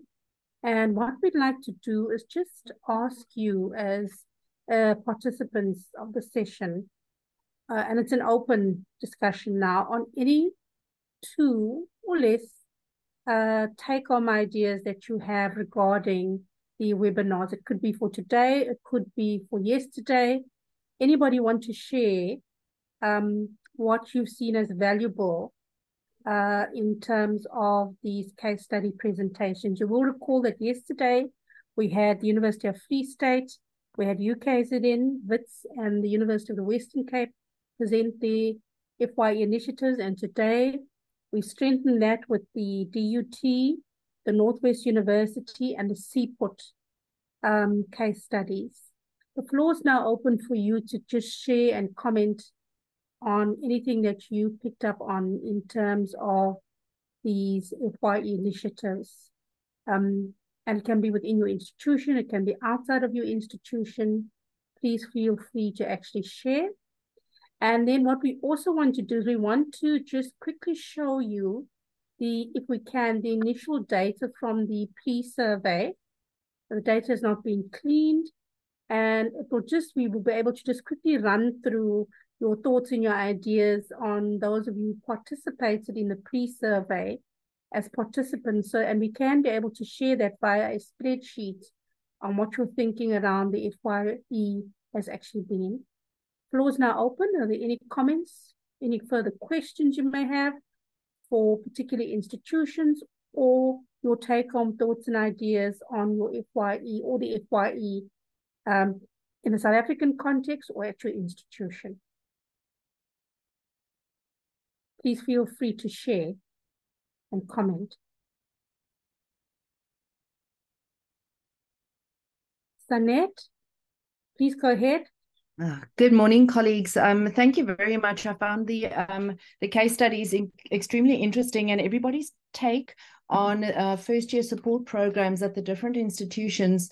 In the end, they all seem to overlap. We face similar challenges. We have similar demographics with our students. We have similar issues, and it's lovely to be exposed or to see what different institutions are doing, and that we're all working similarly towards the greater goal. One thing that all of the presenters mentioned, and I am a FYE coordinator in our faculty, is that the fact that the program is not credit bearing at all of the institutions makes it quite difficult for students to attend. And in the end, I find that the diligent student is going to attend class as well as FYE support sessions, whereas students who tend to, I think Dr. Mkonto said, what is the word that she used? Students who get up to mischief. those who do not attend classes are also those who do not come to the FYE sessions. And ironically so, the students who need it the most are the students who are less likely to attend it. And that is what I always find very difficult. It's all good and well that we work with programs that we tailor according to student needs, which is what we all do. We work with our student needs, but those students who have great needs are the students who are less likely to attend. And it's more of a comment than it is a question that it is frustrating. And those are the students that need the most support and that we would like to support the best. If there are any other colleagues who can say how they go about to assist that specific group of student. Thank you. Thank you so much, Sanette. So, we have been using the very negative language in our AMS policies about a student at risk, an underperforming student. And perhaps we need to change the language to start with about a priority student. We saw this with the change in the nomenclature for what we call killer modules. And we realizing that within the space of academic monitoring and support, that our approach has to be far more positive. And I'm sure Sue's going to comment on this because there's major overlap if you look at this, and I will do the summation between us operating in the FYE as the crucial leg of student success in that framework. So the pre-university, that onboarding acceptance phase, and then the FYE actually kicking in to transition that student is going to be crucial. And we've seen data where, even in our foundation programs, that whatever content we put, right, in terms of a curriculum, and all of these initiatives do have a curriculum, that must help the student to get the foundation. And it's that foundation that is the springboard to enable them to be successful in their transitioning from a psychosocial support, in their transitioning in terms of their learning, knowledge, competencies, and skills. So eventually they are going to be successful to the point where they get to be a returning student as well as a graduating student who goes out and makes a difference. A key point has been around graduating students who exit our system and unfortunately exit with a terminal qualification because they cannot find employment. Now, our focus here hasn't been on the graduate attributes and a work-ready, right, graduate. But the reality is, if we look at the entire student journey, what we do in the FYE must feed into the actual graduate attributes, and eventually that student going out to be a work-ready graduate can make a difference. So you'll see in our curriculums, some of us are focusing on sustainable development and be sustainable aware citizens, being global citizens, and key to that is the graduate attributes. I know Sue had a hand up. I'm going to ask Sue to come in now. Over to you, Sue. Hi, thanks, Ruth. And you're correct about, changing the narrative, because at our institution, we used to have these killer modules that talk about at-risk students. And we changed the narrative to a more positive take and calling it our high priority modules and, our priority students, which changes that. And Sanette, coming back to you, that was our concern, because our program is our first year transition program is a volunteer program. So although we have 1,800 students, we just had an assumption that those students were the students that needed the program. And last year we decided to look at the data and understand who are the students that volunteer to be on the first year transition program. So we looked at specifically during COVID period, the students, because the numbers went up, and we were quite surprised because those students that were on the transition program were students with high APS scores that came in. And when we looked at the end of a year results, they were students that were between 70 and 80% aggregate, of their courses. So we were quite surprised because we thought it was students that really needed this, but we don't want to make it compulsory. We don't want to force people to do it. So we still want to leave it as a volunteer program, but we want to target students. So, that early warning system, identifying your students, looking at profiling students coming in, and then inviting these students to the program.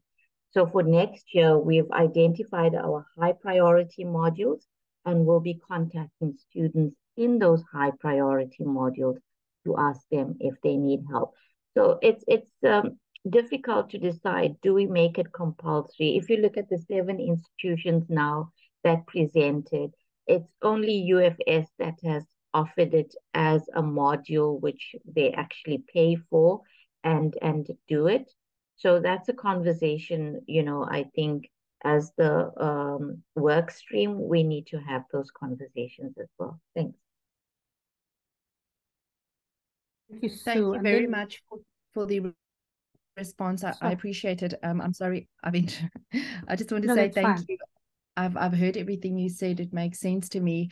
What I also particularly like is, I think that someone from the Northwest University says that they start with asking student what their definition of success is. And that's quite a great idea to take entering students and ask them, what is your definition of success? And then how can we work towards it? And then somewhere throughout the year to remind them that the definition of success is what they had identified. And I really like the change of narrative. I think that is definitely a positive approach to supporting these high priority students. Ruth, can I just quickly come in? That was a very interesting discussion. We asked our students to define student success, and we asked academics to define student success. And it was so interesting that you had 2 completely different definitions of student success. The lecturers telling us that, if they pass all their modules, if they attend class every day, and all the things related to academic, while the students had a more holistic view of student success, somebody that engages in the class and outside the class. They brought in social factors, brought in mental well-being, and a whole lot of other things besides also including, academic success, what happens in the classroom. So their definition of student success was much broader than the academics definition of student success. So that was an interesting activity that we did. Yeah, can I say something? We tend to look at students that are not doing well academically in our support. And then there are students who are doing well, but emotionally and otherwise they are not good. And I don't have data for what I'm going to say, but you find out those students, they are the ones who sometimes commit suicide because their interests were not catered for. Because we always think of supporting students who are not doing, well academically. So what I'm thinking is about when we provide support, we need to provide support for all students, regardless of whether they are doing well or not. And also another thing that I've picked up, we tend to think that our first year students, they are the 18-year-olds and stuff. The narrative need to change because we have students who are working, who are doing first years. We have students who are heading homes. Parents are no more. They are our first year students. We have students who are parents themselves, who are our first year students. So I think when we change the narrative, we need to look at all aspects of being a first year student, not the one that we know that first year students are 18-year-old straight from high school. Thanks. Thanks, Mr. San. Are there any more comments or questions? Any more observations? Okay, we're going to go in and ask Shamla to share the pre-webinar survey results with you. Remember, these are initial results. Some of you might still be contemplating completing the survey. If you haven't, we will leave it open. And I'm going to hand over to Shamla now to please share that data and talk us through it. Thank you, Shamla.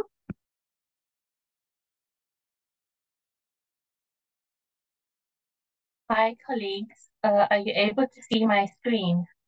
Yes, thank you. I'm just going to quickly, there are some responses that are not, that are more narrative. But I'm just going to quickly share the ones that we were able to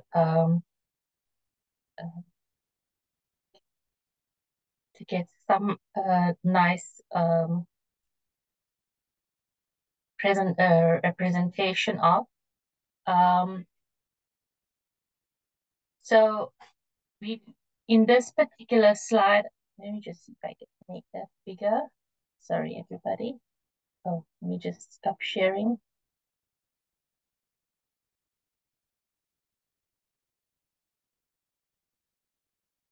Sorry, colleagues, just want to make it a bit bigger.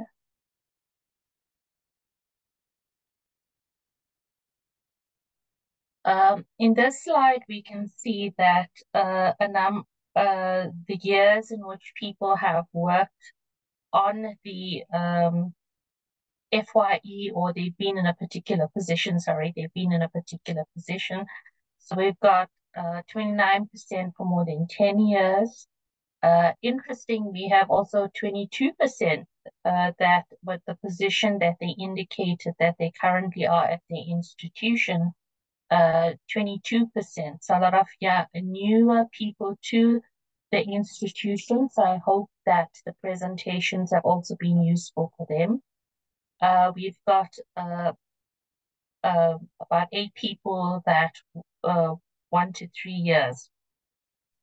I'm just going to quickly go through, I will come through the narratives. Okay. What was interesting is that I think the overwhelming response is that the first year experience, whether there's interventions or programs, that people felt strongly that it should be made compulsory at their different institutions if it's not. And I think that would improve student participation, but also in augmenting and building up on students' competencies, skills, understandings, etc. Most of the people that attended the 2-day sessions are involved at some level of the FYE initiatives or programs at the institutions. We find that 28% of people are, or that's about 9 responses, are involved at the institutional level, about 5 at campus level. So we've had representation from different campuses, at program levels, and then at college level. So a variety of experiences and levels at which people work at in terms of the implementation and rollout of the FYE programs, or at the decision-making levels. So it was good to know that most people that attended this were aware of the FYE initiatives and programs. We had we had fewer numbers that didn't know or don't know, and we hope that after these 2 days of the presentations, that not just those of us that are aware of the initiatives and programs, but even those that don't know would have learned much more. So 50% of colleagues noted that in their institutions, they think FYE is a compulsory. About 12 people said no, it's not compulsory, and about 7 people were unsure about whether this is compulsory. And as we can see that from the presentations as well as from people's responses, it is run mostly in semester 1 and 2, with I think just one person saying that there's also in year 1 and 2 that this is run.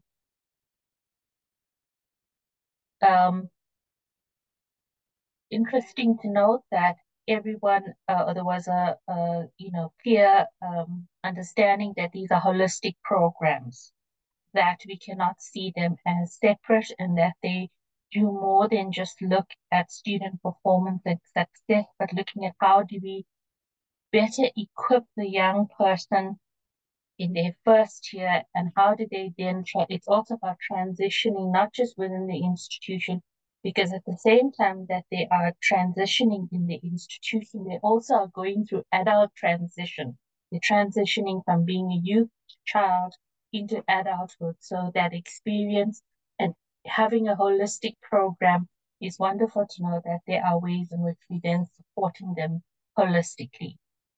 I'll come back to those numeric responses. People felt that interventions do make a difference, and that is, I think, what we are trying to achieve, and hopefully as we develop and evolve in our projects and our programs and our initiatives and cater to the different contexts and how those contexts change, we hope to continue to be supporting the students and helping them.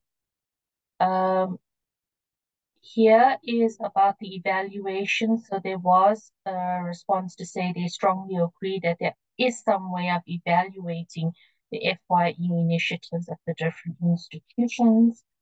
A difference here in terms of the data analytics, so people weren't sure. Some agreed, so there was some neutral response.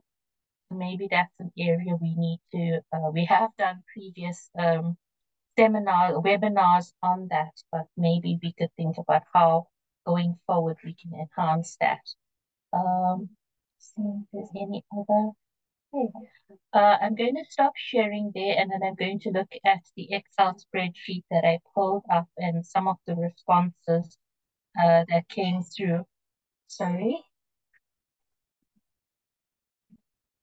Colleagues, while Shamla is doing that, are there any comments or questions from just some of the figures and tables? We haven't had an opportunity to see the data in great detail, nor to analyze it. And so Shamla has given us an initial interpretation and just an overview. But feel free to interject at any point if you have any comments or questions. Over to you, Shamla.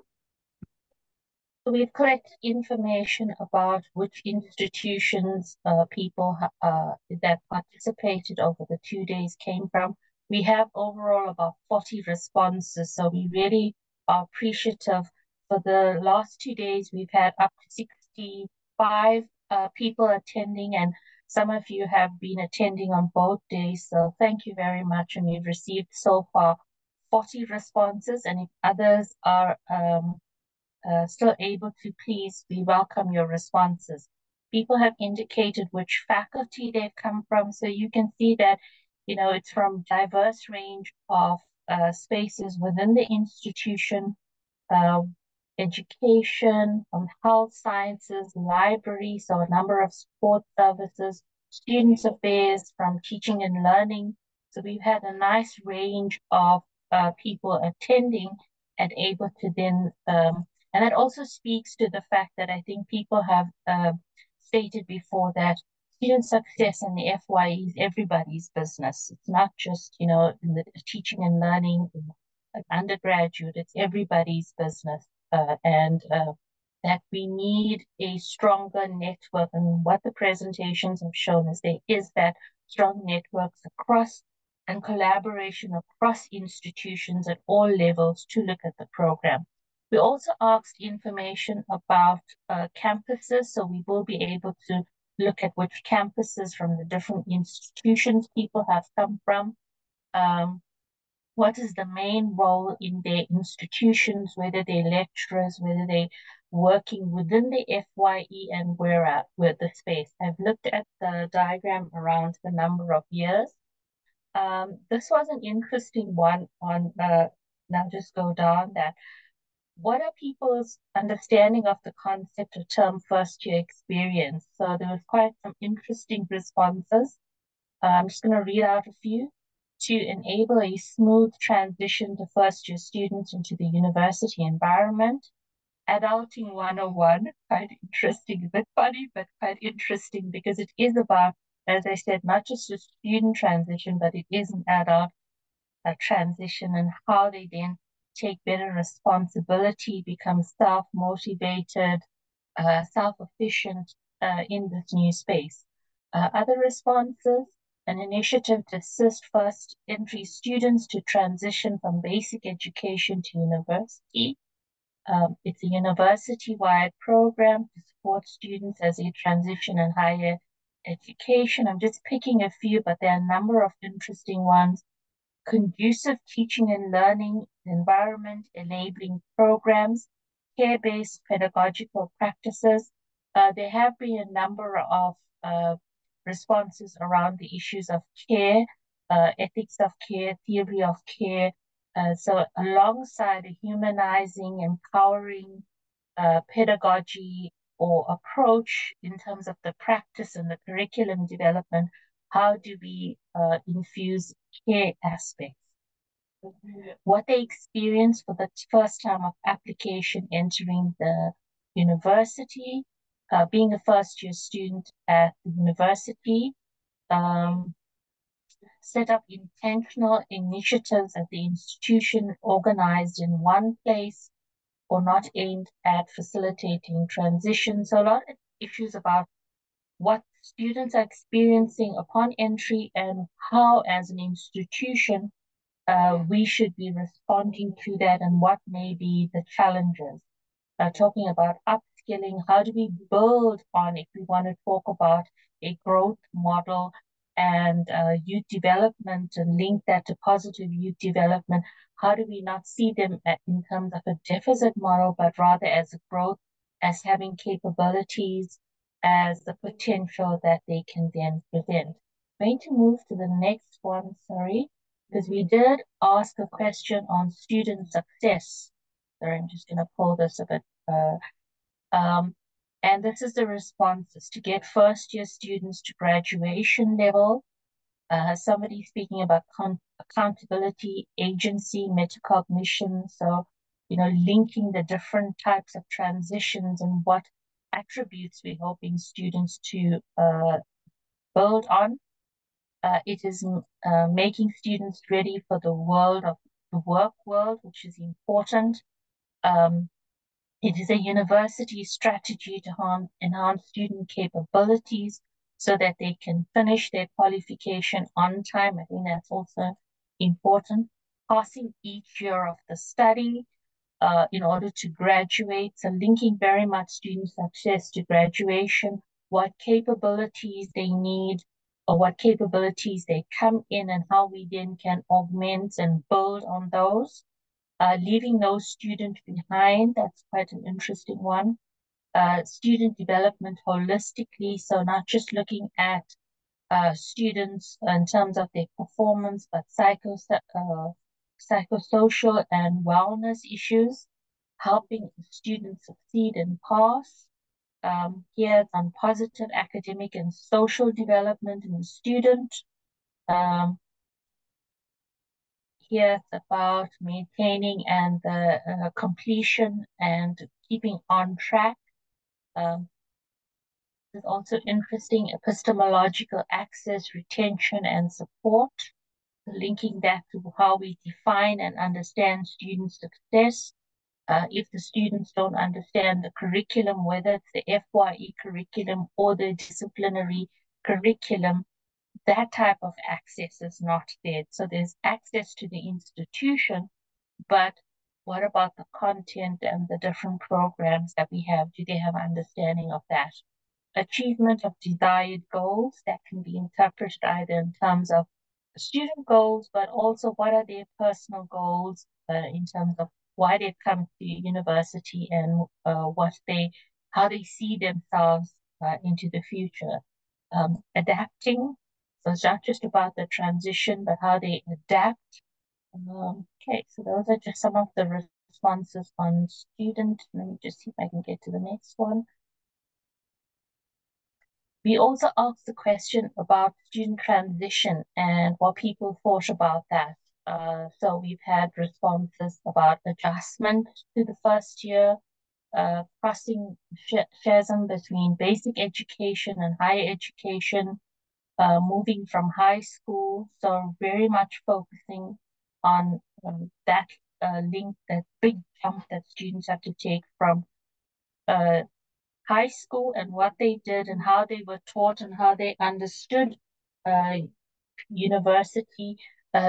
school to what is now expected of them. It's about levels of cognitive understanding mastered by semantic waves. That's about transition, progression from one phase.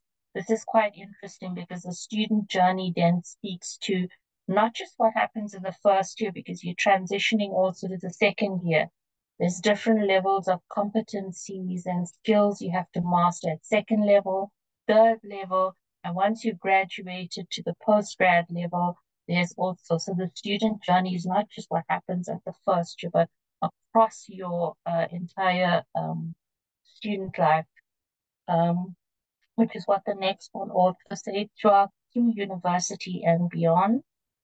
Change from school to higher education, talk more about the process of changing, about orientation, about being employable after graduation. This is also, this one's important, a sense of belonging, because that will then also support them in terms of their studies. If they feel they belong, they are part of a particular community, they feel a sense of belonging and awareness, and it may impact on how they then participate. Okay. I'm going to move to the next one. Okay.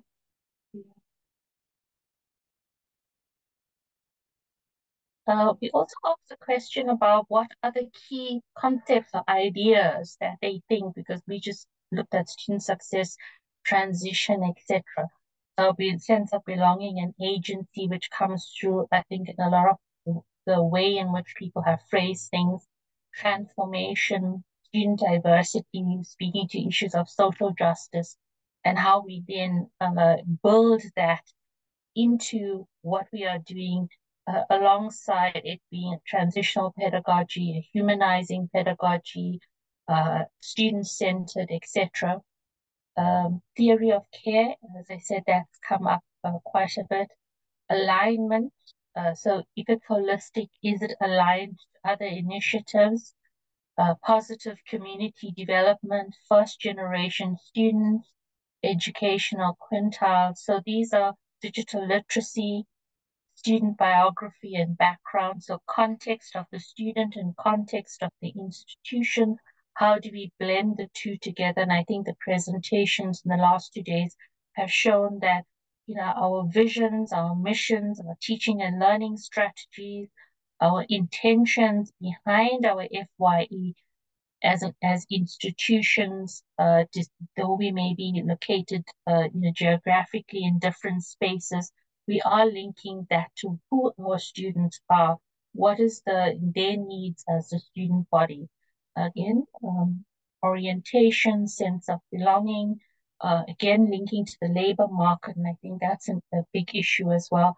Are our FYE programs giving them some skill that may be useful for them, like things like time management, etc., that while it's linked to what they're doing in the university space, that will be important, and issues like work-life, study-life balance. Okay, the next one is just a list of all the FYE programs. This is about what we thought people think may need to be prioritized. And this is really speaking to individuals' own experiences. So orientation and registration, recurriculating, again, linking to the job issues. Here, the broad range of topics that FYE should look at. App development, I think that's quite interesting because a number of the presentations over the last 2 days have showcased some of the apps that have been developed and the way in which technology is being used and is possibly going to be used to then enhance what we offer in FYE or any other programs or support that we provide students. Curriculum relevance, I think that's important because while FYE programs are not seen in the same light as curriculum, it is curriculum because we are thinking about a mode of delivery, we are thinking about learning outcomes. So while it may not feature or alongside the way in which disciplinary curriculum is given focused on, what we are doing in our spaces is about curriculum and how relevant that curriculum that we are developing for the students. At-risk students are some of the things that other terms, hybrid approaches. I think there was also the use of the word high flex, blended that came through in the presentations. Well, this is interesting. First year reorientation. That's an interesting one. It would be nice to discuss with the person who wrote that, their ideas on the reorientation. This, I think, is important. Time management, pregnancy. So we do a lot at institutions around time management, HIV, a lot more I'm seeing on mental health, but there is the rise in pregnancies, particularly amongst first-year students. And as Nasisana mentioned, not all our students are single. There are many of them that are parents, males that are parents, females that are parents, or they are caregivers. They are responsible for people back home. So while they may be studying and staying at home or are at residence, they are the main caregivers for their family, whether it's via financial support they're providing or the emotional support. I'm sure many of you experience students saying, I have to go back home this weekend because so-and-so is sick and I need to go in to help them. So those things, I think, in terms of context, maybe also useful to look at. There's issues on mentoring, orientation, advising, writing centers. I think that's come up as well, even in the presentation. Customized programs linked to data and how we can have very impactful data coming from the programs so that it drives how we then refocus our programs or how we then able to better support our students in the different spaces. Library orientation, I think the digital and information literacy elements have come through, not just in these 2 days, but a number of other spaces that we've been, that has come up as well. This is also interesting, gender-based violence, cyberbullying, and the dangers of social media. Yeah, lots of cyberbullying does happen, and our students, regardless of the quintiles they come from, they are exposed to media a lot more, TikTok, etc. And how are they using that, and how does some of the comments they may receive or things they are posting affect their mental health and their performance? Do that. Just seeing what other ones I can share.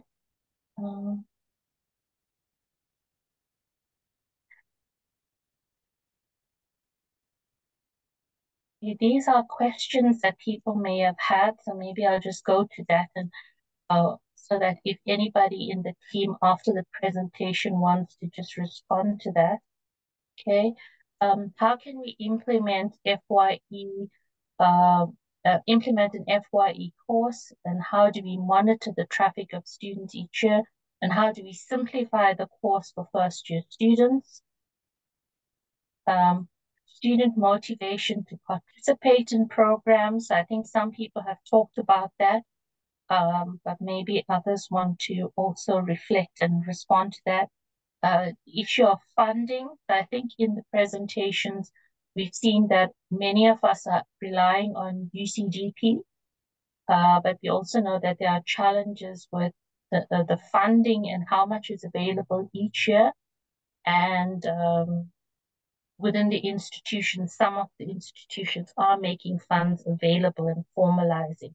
There was also a question around certificates for participation. Question of why attendance is poor. I think some have responded to talk about if it's a voluntary program, are students attending? And I think just before we went into this presentation, I think it was Sue yourself or one of the presenters was saying that sometimes it is the students who don't really need it, but are better. Their transition hasn't been as challenging coming through the support mechanisms, whereas those that are most vulnerable and most need of it tending to shy away, not really participating. It could be an issue around stigma and how it's perceived in certain spaces. How can academic advising support play a role in the first year experience? Holistic student support.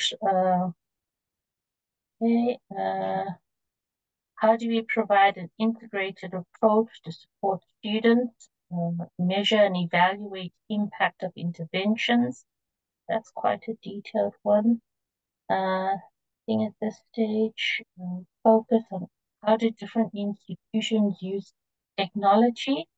I'm going to stop there, colleagues. As I said, we have not really gone back and hopefully after these presentations, the team will go back and look more intently at these and see how it can then enable us to look at our institutions, but also in the work stream. I'm going to stop there, Ruth. I don't know if there's questions or people have comments. Thank you.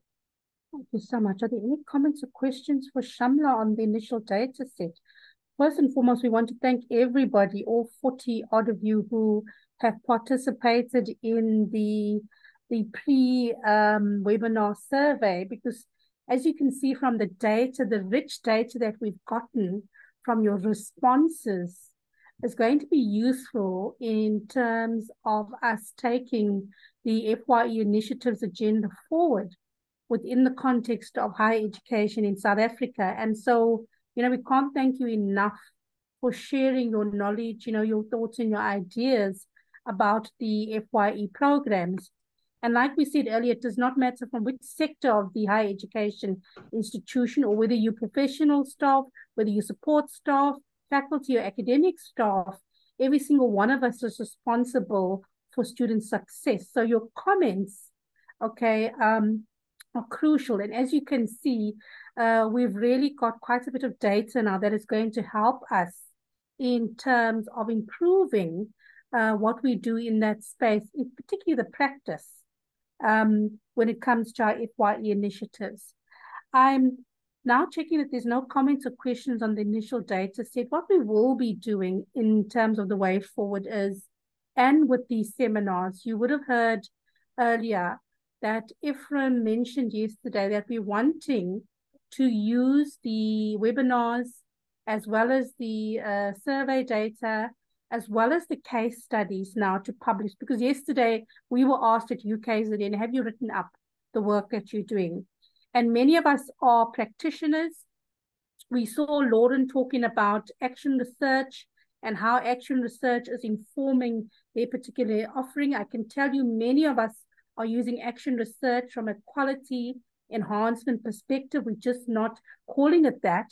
But if we look at what people are doing in the monitoring and evaluation space and in the quality assurance space, it's very clear that everybody's looking to improve given the challenges they're facing at the institutional level as well as the national level. And the best way with challenges is looking at national and international benchmarks through a series of webinars like we've just done in the past 2 days, and just learning from somebody else's experience. I think that is the most valuable exercise, where you share, you know, your practice and other people can learn. I've been sitting back here and learning so much that I keep on making copious notes. I filled almost half a A4 notebook, just writing notes on what colleagues have been saying in each of their spaces. And for example, I'm particularly interested in the governance structure behind these FYEs and how, if we get the governance structure right, we can look at having better programs. So wherever you are, in whatever space, right, it's good to look at what is happening throughout the academic institutions. Now, in the workstream, we do have UCT, but unfortunately, they were not able to participate in this round. And we are looking to grow the network later on. But Ephraim, once Sue has come in on his behalf, if he's available, we'd like him to just talk about the third cohort and how we're looking to actually grow the work stream with more institutions coming on board so that we can share and have this community of practice through the Siyaphumelela network. Most importantly, and the final thing in terms of moving us forward, because we are looking to publish the case studies either in an edited book or through some journal articles, and that will be the next step for the institution, very much in keeping with the Siyaphumelela goals around enhancing student retention and student throughput, enhancing the capacity of our students as well as the staff. Many of you have referred to training, okay, and how we train the staff, and also the networking and collaboration initiative and the benefits. You can clearly see the benefits from the sharing of the knowledge and the information in the webinars today. So enhancing the scholarship, right, of the FYE initiatives is what we must do now to document that experience. There isn't a lot of documentation of our experience. It isn't sufficient. We have a unique opportunity that, given that we are Global South, right, scholars in this area, and if we look at what the Global North is saying, honestly, we have a lot to offer by way of our voices as scholars on this particular topic, even as practitioners. So we're looking now to strengthen the scholarship of the FYE. On the scholarship, it is going to fall within the area of teaching and learning, but particularly around FYE initiatives. And this is where the network, the Siyaphumelela network, will be strengthening us. We spoke about a number of challenges, and I think the major challenges, if I can sum them up, is around this divide between mainstream curriculum and co-curriculum. And the truth is that the programs and the curriculum content strengthen and give success to the mainstream curriculum. So what we have to do is mandatory, you know, we have to make these so-called co-curricular activities mandatory. While some of them may not be credit-bearing, where we've seen that they're mandatory, there will be full participation and improved participation. And if there's improved participation, then we're going to realize the goals all the way through to the graduate attributes ultimately. And once they're mandatory also, it does mean that the issues around funding and the temporary staffing appointments now would have to be regularized if we are giving a precedence to a proper governance structure within the institution. So Siput and Osasana talking about the FYE committees within the faculties, I think, is really a good example of bridging the divide between all the key stakeholders, where the FYE coordinator is an academic and they see the value of the FYE program and initiatives within the faculty structure, and that being reported all the way right up until the Senate, obviously through the offices of the DVCs of teaching and learning, means that our institutions in terms of the decision flow and governance, then have to take these initiatives, serious in terms of the offerings. I'm now going to hand over to Sue, who's going to do the concluding remarks. And if Ephraim is available, Ephraim, please can you speak to us about any new developments or anything around the network that we're wanting to strengthen? But I see Ephraim is back, Sue. Yes, he just had connectivity issues. So okay. So I'm going to hand over to Ephraim then. Thank you, Sue. Over to you, Ephraim. Thank you very much, colleagues. I'm sorry, I was kicked out because we've been switched off just a few minutes ago, and our backup system took a bit long to kick in. But yes, thank you to all colleagues, and in particular to all the webinar presenters. I think that was a great team, and we had great presentations. I'm sure we all benefited from that sharing. I would like to urge us to continue luring more and more colleagues to the Workstream. I think we want to be a growing network of practitioners in this area. We started as 5 institutions, we went up to 6, and now we are at 8 institutions within this Workstream. I'm hoping that next year we will grow even bigger. So this sharing, I think, is the best thing that we can do in order to get people to be familiar with the good work we are doing in supporting first years, but also in getting them to adopt some of those practices. And so let's try to share as much as we can through webinars of this nature, through different types of publications, but also through conference presentations. So thank you very much. We will share the recordings with participants. In fact, we'll put them on a link and then we'll send them. We'll put them on SharePoint and then we'll send you the link. So thank you very much, colleagues. I'm hoping that we will do more services in the coming year. The Workstream team will meet and we will plan a whole lot of other activities for the coming year. Thank you very much and enjoy the rest of your day. Thank you, Ephraim. Thank you, Thank Ephraim. you, colleagues. Thank you so much, everybody who participated in the 2 days. Thanks. Cheers for now.